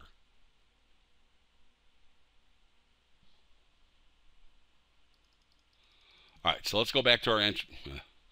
Stay with your cursor there. Okay, let's go back to our potential entry.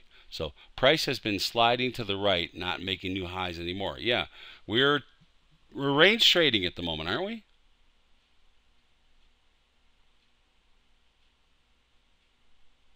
And we want another. Seems at that point it can line up in like a mini crystalline structure. Yeah, well, yeah, I think if we get up here, and to get up here, we're going to need, and this bar is the first clue right here. Take a look at this bar. We're kind of horizontal. Look at this bar and think about this bar. It's like another injection of energy. They try and stop the downside move. Can you see it? And if they're going to get to here, we're going to have another injection of buyers, aren't we? And if we're right, it's going to have to fail. And the energy is going to be spent to the downside. If we're wrong, of course, we're just going to get stopped out. Does everybody get that part? We're going to get an injection of energy. If we're wrong, we're going to get stopped out because of it. If we're right, it's going to be that injection that fills us, and then it's going to fail and be expended to the downside. Now, I know this is talk you're not going to hear in the midday. I know this is talk that we probably haven't talked much about here, but this is where we're going for the next 6 or 12 months, okay? This is what makes big trades. We're still going to make little trades, but every once in a while we're going to have the opportunity to make a big trade. And it's going to make sense before you put the trade on. All right, so we've bought another bar. Gary, you and I, Dawn, BJ, and Pat, I don't know who else. We're buying another bar. Petra's just sitting in the catbird seat. Petra, I'm going to give you this stop right up here. I just say that that's where your stop was going to be because it makes sense. Al's up here as well. Okay, so here we go. Okay, we swung up here, and we're at the back side of this upper parallel. Now remember, when I talk about energy point, I talk about 5 bars out. Okay? 5 bars either direction. David says I'm in right now. Okay? Now, Jose wanted what? Do you remember, Jose?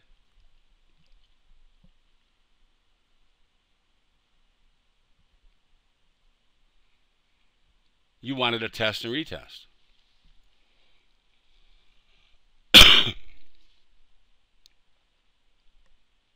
Right? Did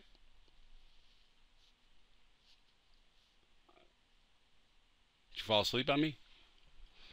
So price has got its 2 shots of input. You can see the buyers come in. We've got new energy coming into this market. We're at serpentine. Now we're at frequency. Don, where do you want to get short?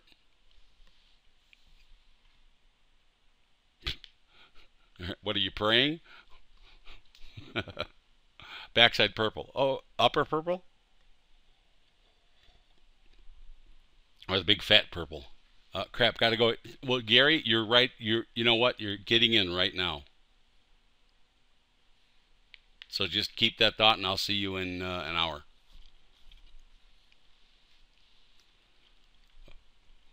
So let's see what the market gives us. Originally, yes, but I'm prepared to move down to the other one with you. Okay, I'll allow you. As you watch price unfold, you, of course, can take clues and make logical changes. So I'm willing to sell here with a stop above all these tops, and, of course, our teeter-totter, but most importantly, these double tops right here. No. Now I'm in.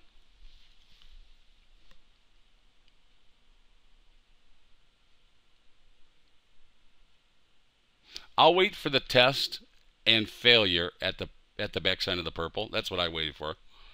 And then I went, okay, great. You could have been in on this bar. You could have been on this bar. Either one. Whichever works for you, that's fine. But this trade is this trade is this trade is actually this trade or this trade. I just don't want to miss it. That's why I'm trading right here.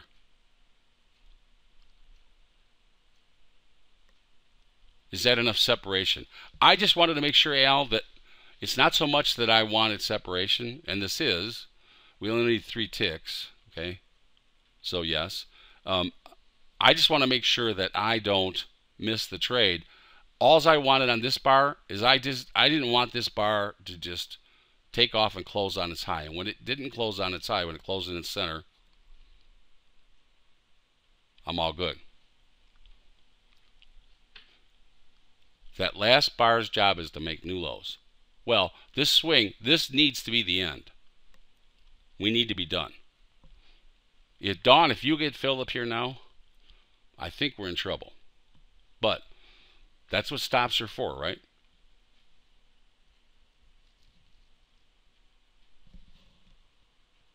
So no matter where you chose to get in, and Petra's still fine, if we take out this area, that's my opinion, game's up. But I'm going to give it some slop, some room. We're using 3 big figures in the natural gas as our stop. And you can look, it's 2.4 is the ATR, so of course we got to be at 3. Well, look at the ATR. Again, it's a 377, not an 89, Al. Okay, so we've pulled back because it was so volatile. Look at the bars. I mean, we have to look at the size of this bar, but look at these bars. We have to. We got no choice. Or we can't play. It's all right if if you look at it and say too volatile. I looked at the 89s and went, oh my God. And the 189s went, Jesus, I can't trade this. Went to the 377s and I went, it's really still volatile, but I guess if I go to 3, I could trade it. But if you go to 3, you got to be looking for, 12, 15 handles, big figures. All right, so this bar, what's happening to the energy that was put in? And it was all energy that was supposed to be spent to the upside. What's happening to it now? It is being expended. Where's it being expended?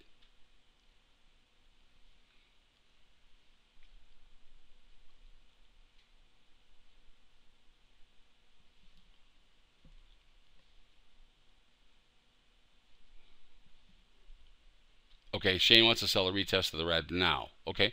Al, I have to actually tell you that I'm incorrect.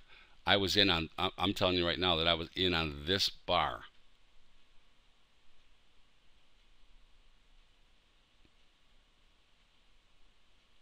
This would be a test and a retest,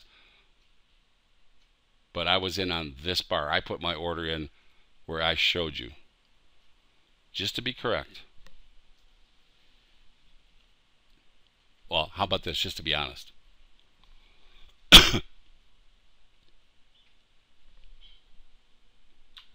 Okay, where's the energy being expended? Can you feel the wind in your hair now, if you have hair? I mean, I suppose some of you probably don't, but can you feel it now? Can you feel which way the breeze is blowing suddenly? To me, this is suddenly now one-sided. Look at it. Okay, we get one more new try. But remember, each time we get one of these, and we stay within the down-sloping tube, it's like an infusion of new energy. It's like, thank you very much. Have some more. Okay? See the move lower? And in fact, that's one of these. I'm going to give it one of these. So I put on an advanced multi-pivot line. Now we blow through prior lows and close again with our separation bar. See it? Now I've had our signature bar. Now we're even outside of this little squirmy wormy. And can you see the energy being expended?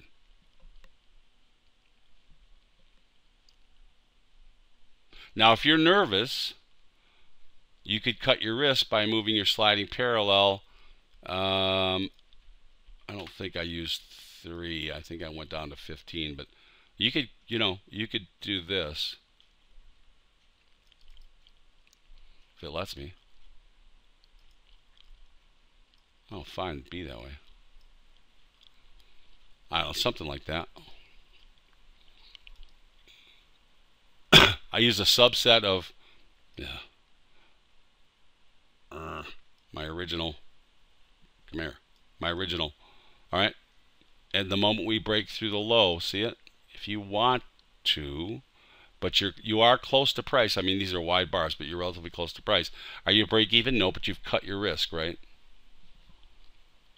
I didn't, but you can. And we're talking about people with smaller accounts, and this is really volatile stuff. Okay, I don't want you to blow up. You've done your work. You're in. Okay, maybe you can cut your risk by 50, $150. That's a good thing, right? All right. So once again, same thing, right?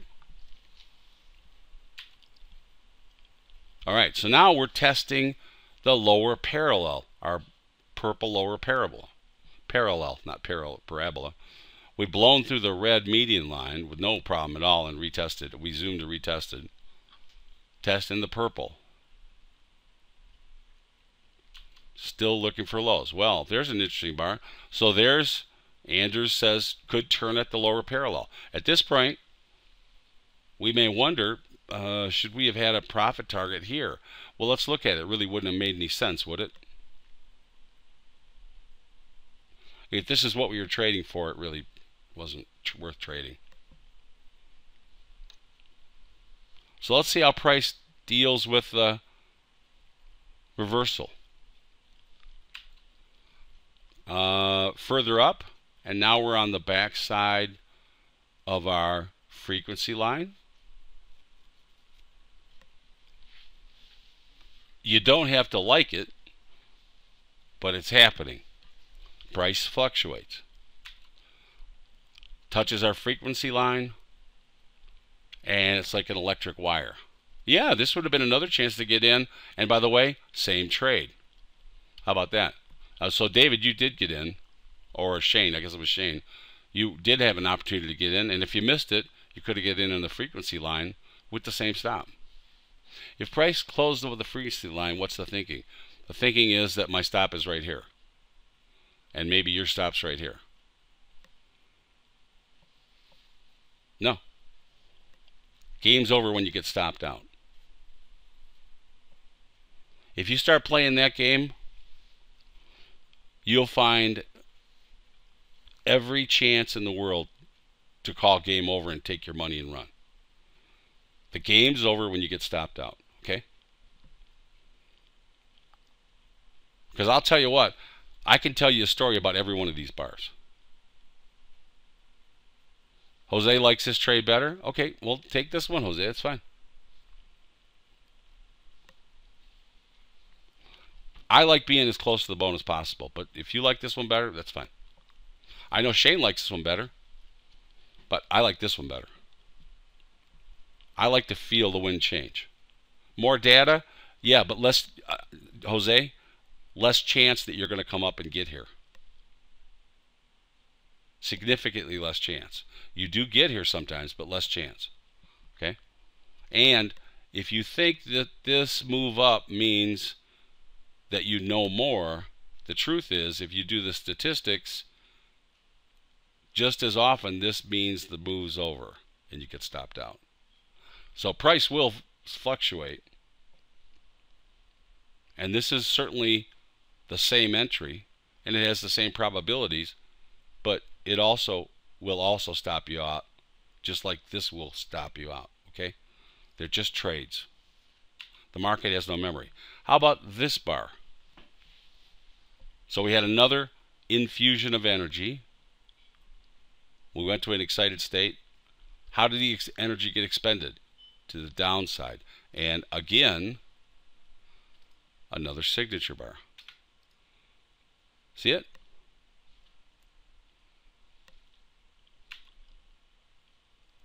All right.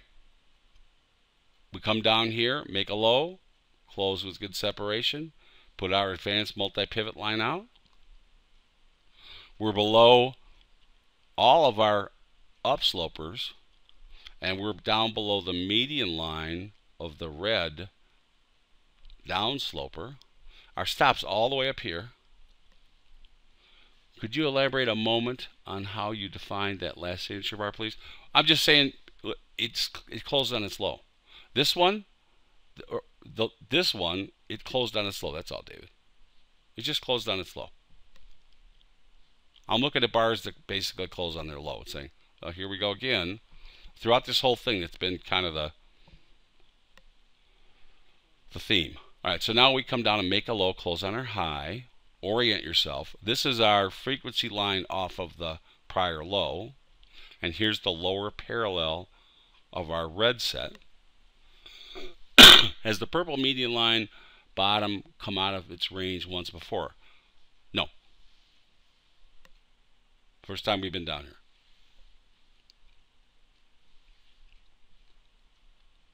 We put a sliding parallel in under the median, but we haven't been down here. So let's see what we get now.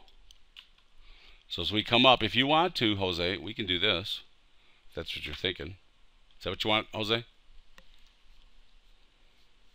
So there's our sliding parallel. And if we break back in, Jose's in love again. And we've got our red median line, downsloper. And basically we're at an energy point. Let's see what happens. Serpentine of the median line on the back side. And remember, we've got 5 bars out. So here we are playing at our energy point. Okay, we bust it to the top, close on our high,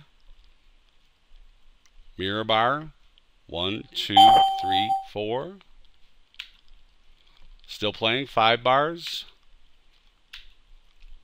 Leave a high. When this happens, you can now draw this advanced multi-pivot line in. See it? So now we've got a high and a low. Can you see the box? We must have a pullback to build a box. We cannot use the box until the bottom breaks. Does everybody understand?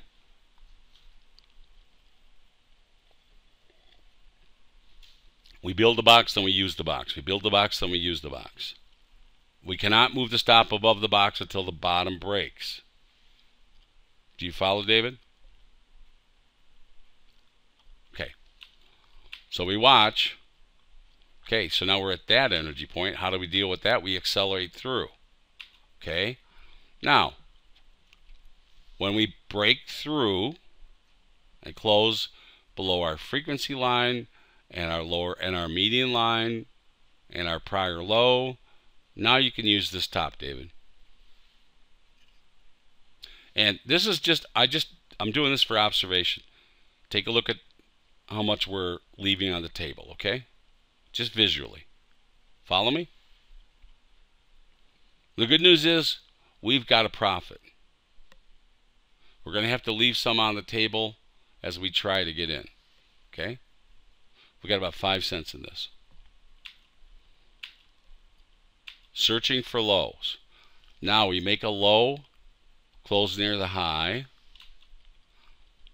and even take out, or playing with the prior low, take out the prior low to the upside, take out the median line. Stop, double tops, take that out. No follow through, so we'll call that a top. It's a lower high. Break through the median line, retest the median line, back at the prior lows, test the prior lows, break through the prior lows. Now we do it with some gusto. Go ahead and use that secondary high. Did you save much? Yeah, you saved some. Size of the stop, at least. Looks like a lazy Z. Yes, it is. If you had a stop, it is. Yep. And we might start teaching. We quit teaching those in the midday session, but we may start teaching those here. It takes a very trained eye to know when to trade those lazy Z's and when not to. All right. So now, again, take a look at what we left on the table. Can you see the size here? Now look at the size here. We're leaving more on the table this time around, aren't we? We're still locking in profit, but you know, not worth it. Jose, you want me to just take you out right here? I will.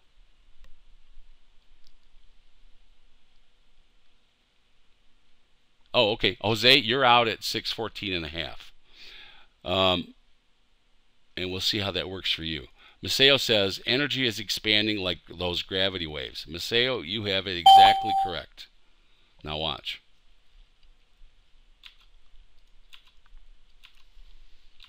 And we're searching for a high. Double tops. Come back up. And look at this bar. Well, no, you don't get to get out at the bottom, red buddy. Sorry. Okay, look at this bar. All this energy, and we close, not at a low, but pretty close to it. That's a heck of a bar. So let's put our advanced multi-pivot line there. You with me? Because that looks like it's important, doesn't it? But remember, natural gas also gets kooky. So maybe we're going to kooky period. But let's mark this one. Now we get an inside bar with a lower close. Okay, we're happy with that. We've got our box. See it? Everybody see the box? We can't use it until we take out the bottom. So we take out the bottom. Now let's take a look at the stops. Look at, like gravity waves, with inflation, we're leaving more and more and more on the table. These boxes are expanding. Can you see that? Now, this stop is leaving. Are you ready? Look at it. This stop is leaving more than 12 cents on the table. That's a lot of money. How many of you like to make 12 cents in a trade? So we're risking, we've got, let's see, we got 8 cents in here locked in, but we've got 13 cents on the table. That's tough trade management for me. Well, Dawn, you know what? That's tough trade management for me. And I'm thinking about it as I mark the box and see the low. I go, wait a second. And I put these lines in. And I say, these are increasing. The dynamic risk reward needs to be mentally tough. Well, I think it's starting to turn on its head, Shane. What do you think? What do you think, Dawn? It's getting to the point where I've got 8 handles in the box locked in, but I'm risking 13. I'm not sure I like that so much. So I need to find a logical way to get out, right? Now, I'm not going to go out at the market. I don't work that way. So I take a look at the market structure, and what do I have going for me? I got a couple things. I've got a sliding parallel to the red. And you should have these marked down in advance. And here's our, remember this? Undershoot, overshoot from the prior structure on the way up. Do you remember that? This is the low of that undershoot. Everybody remember that? This is the impulse that started the entire move up. So this would be filling the mountain right here. Does everybody understand that? In fifth grader parlance, we'll be filling the mountain. So well, I've got so much on the table, and the stops are getting bigger and bigger and bigger and bigger. I'll either I can think about either the red sliding parallel, or I can think about filling the mountain. What do you think about either one of those? Excuse me.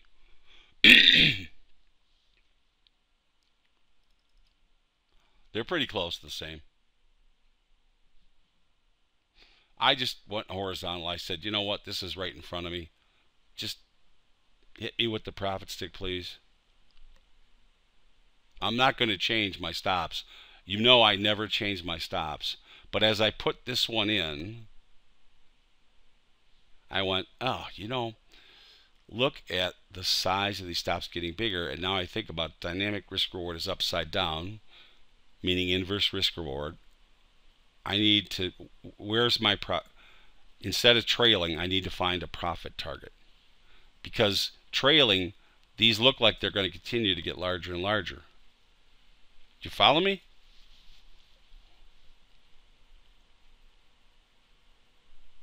Okay. So let's see if that works for me. I mean, you could just get stopped out. It's not the end of the world, but next bar, thank you, Jesus. Now, either one would have worked. Sliding parallel or horizontal. Now, I could lie to you and just say, I got that extra whatever pips that is, but you know what? I just was, the first thing that made logical sense to me was the prior low that caused this whole thing up, which was the mountain, a mountain fill. Just get me out. Well, we'll see if it's a gray out. Maybe it drops 500 points from here. Next bar turns. I mean, it looked great here. I don't really care. I'm out. Looked great here and made some new lows. Then got ugly. So, I don't know. There might have been another way out, but I just want it out. Now, again, this is not about, right now we're not in a period about, hey, you know, the razzle-dazzle of the trade. This is more about the inside work. Can you give more details to the times when you take profits early versus the time when you take you out at your stop, please? Well, Dawn, in this, okay, I can tell you in this particular case, it's when logic dictates, Dawn, you know, logic dictates for me to pay attention and take an opportunity. And also logic dictates for me that, you know, my profit idea no longer works. And in this case, it was to trail stops. I had a minimum profit target of I think I was going for double the range off the top of my head. It was significantly more. And I was just going to trail to it. And if I got stopped out, I got stopped out. However, what logic dictated was that I was leaving more and more on the table, and at some point I became less than 1-to-1, and at that point it's time to find a way that makes logical sense, and that made logical sense because it was the prior low, or it was the sliding parallel of this red, either one. When you said you were 3 big figures, it is your entire fund full leveraged, all in, or just a percent? Actually, this trade is 1/3.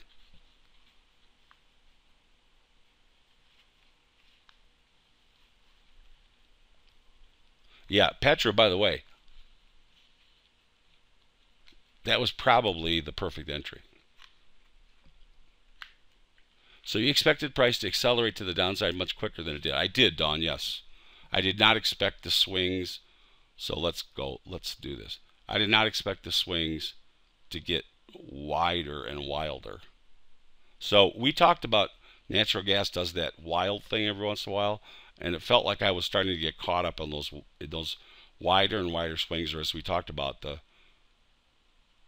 quantum physics, gravity waves, as they get wider and wider or narrower and narrower. But yeah, I expected an accelerate. As we put in more energy and it failed to the downside, I expected us to fail and go vertical. And Dawn, we never went vertical.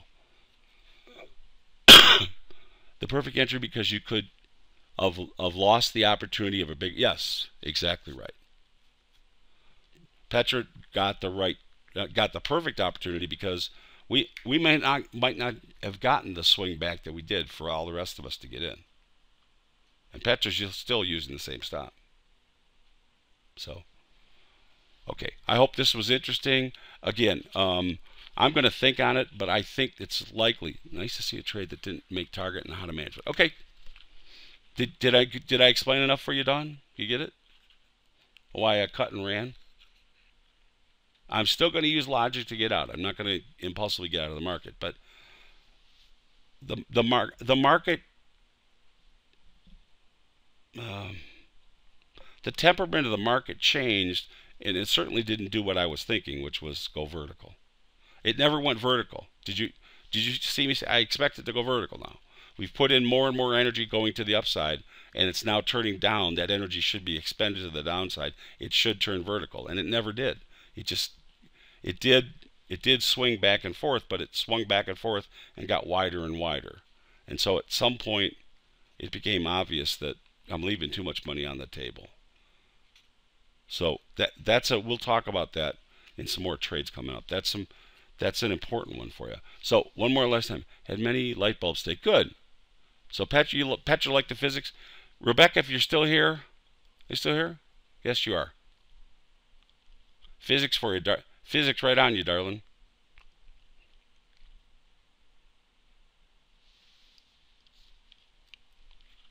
Okay, send me an email. So again, we may change one day up in the class. My guess is Mondays will stay. Tough entry to find, but nothing is perfect when trading. Well, that's true, Jose. Petra saw it really clearly, though. But you go back and look at the tape, Jose. I think one day is going to change. I think we're likely to go to webinar, although we hung tough today. But Citrix is here live with us, by the way. So, hi guys. It's funny how I get them here, and then when I get them here, it doesn't misbehave. So, yeah, it's been solid today. So, I don't know. We'll see. And again, my doctor's advice is to change some scheduling. So, I think you guys can think about it, but I think it's important that I'm alive and well and happy. But you think about it, and we'll talk about it. We'll give it all week. Yo, clocks are changing for 2 weeks. Good. When you mentioned bringing my time frame in line with others, hadn't seen anything unless I missed it.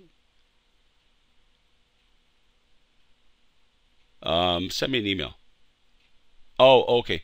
Perry, send me an email, please. Pretty please.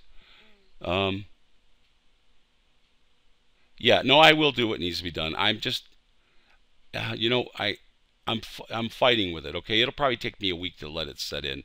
But if I were you guys, I would just expect that we are going to have a one-day change. I'm going to have to go with their advice. I don't really want to, but they're right. CrossFit's going good. I'm above lifting my weight now, and I'm doing good. I was a minute late. What changes are on the table? Oh, I'm sorry, Kyle.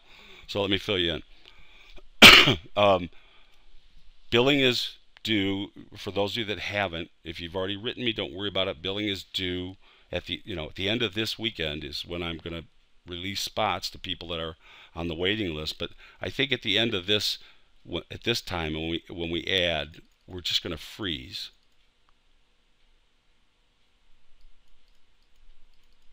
And then on top of that, my doctors have suggested that I make some changes in schedules so that I get more sleep, so that my week is more balanced. And to do that, it means probably, one of your days is going to change. And we're also probably going to go from GoToMeeting to GoToWebinar, because the Citrix people who are here today suggest that GoToWebinar is going to be more solid for what we're doing. So chances are that we're going to have a change in week. Great, Igshan, but I'll still answer your question. So chances are that there will be a change in one of your days of the week, and then also we'll be using. Yeah, I'm thinking, Lewis, I'm actually thinking Monday and Friday is what they're suggesting.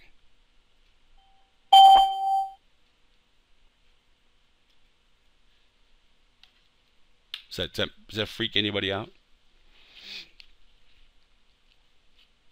So anyway, Dawn, that is one of the possibilities, that I might merge the two groups so that I only have 2 mornings.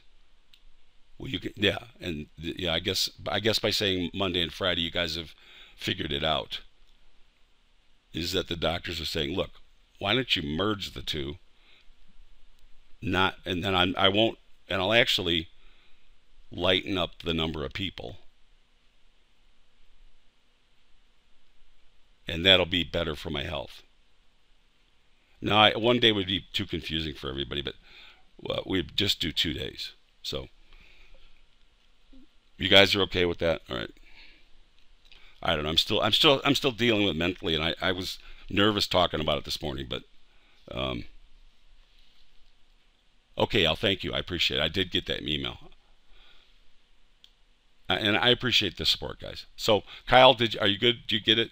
You understand it? Oh, and the last thing, Kyle, was if you hear a kitty in the background, we have Jordan, as in Michael Jordan. We have Jordan the kitty in the house now, and he's living in the bat cave for the first week. So don't be surprised if you hear Jordan, especially tomorrow. Enjoy the cat, many giggles. Okay. And you're also going to hear Lucy coming in and out for the first half hour every day, because she's mommy, of course. So, and then in 6 weeks, by the way, you're going to hear another kitty. So anyway, hopefully you guys will be patient with me, and yeah, she's having a good time. And BJ, thank you. I appreciate it. And she wanted to send you hugs. And actually, you're getting a set of pictures in the mail. But anyway, thank you all, guys. I hope this was interesting. I hope the physics was actually particularly for Rebecca. And as I said, I've been thinking about you all weekend, darling. And I'll do another thing for you later on this week. And yes, we will be doing some physics with an evening with the master. So everybody have a good Monday, and I will see all of you Thursday, and certainly probably at Wednesday at midday. So I'll talk to you later in the week. Take care, everybody.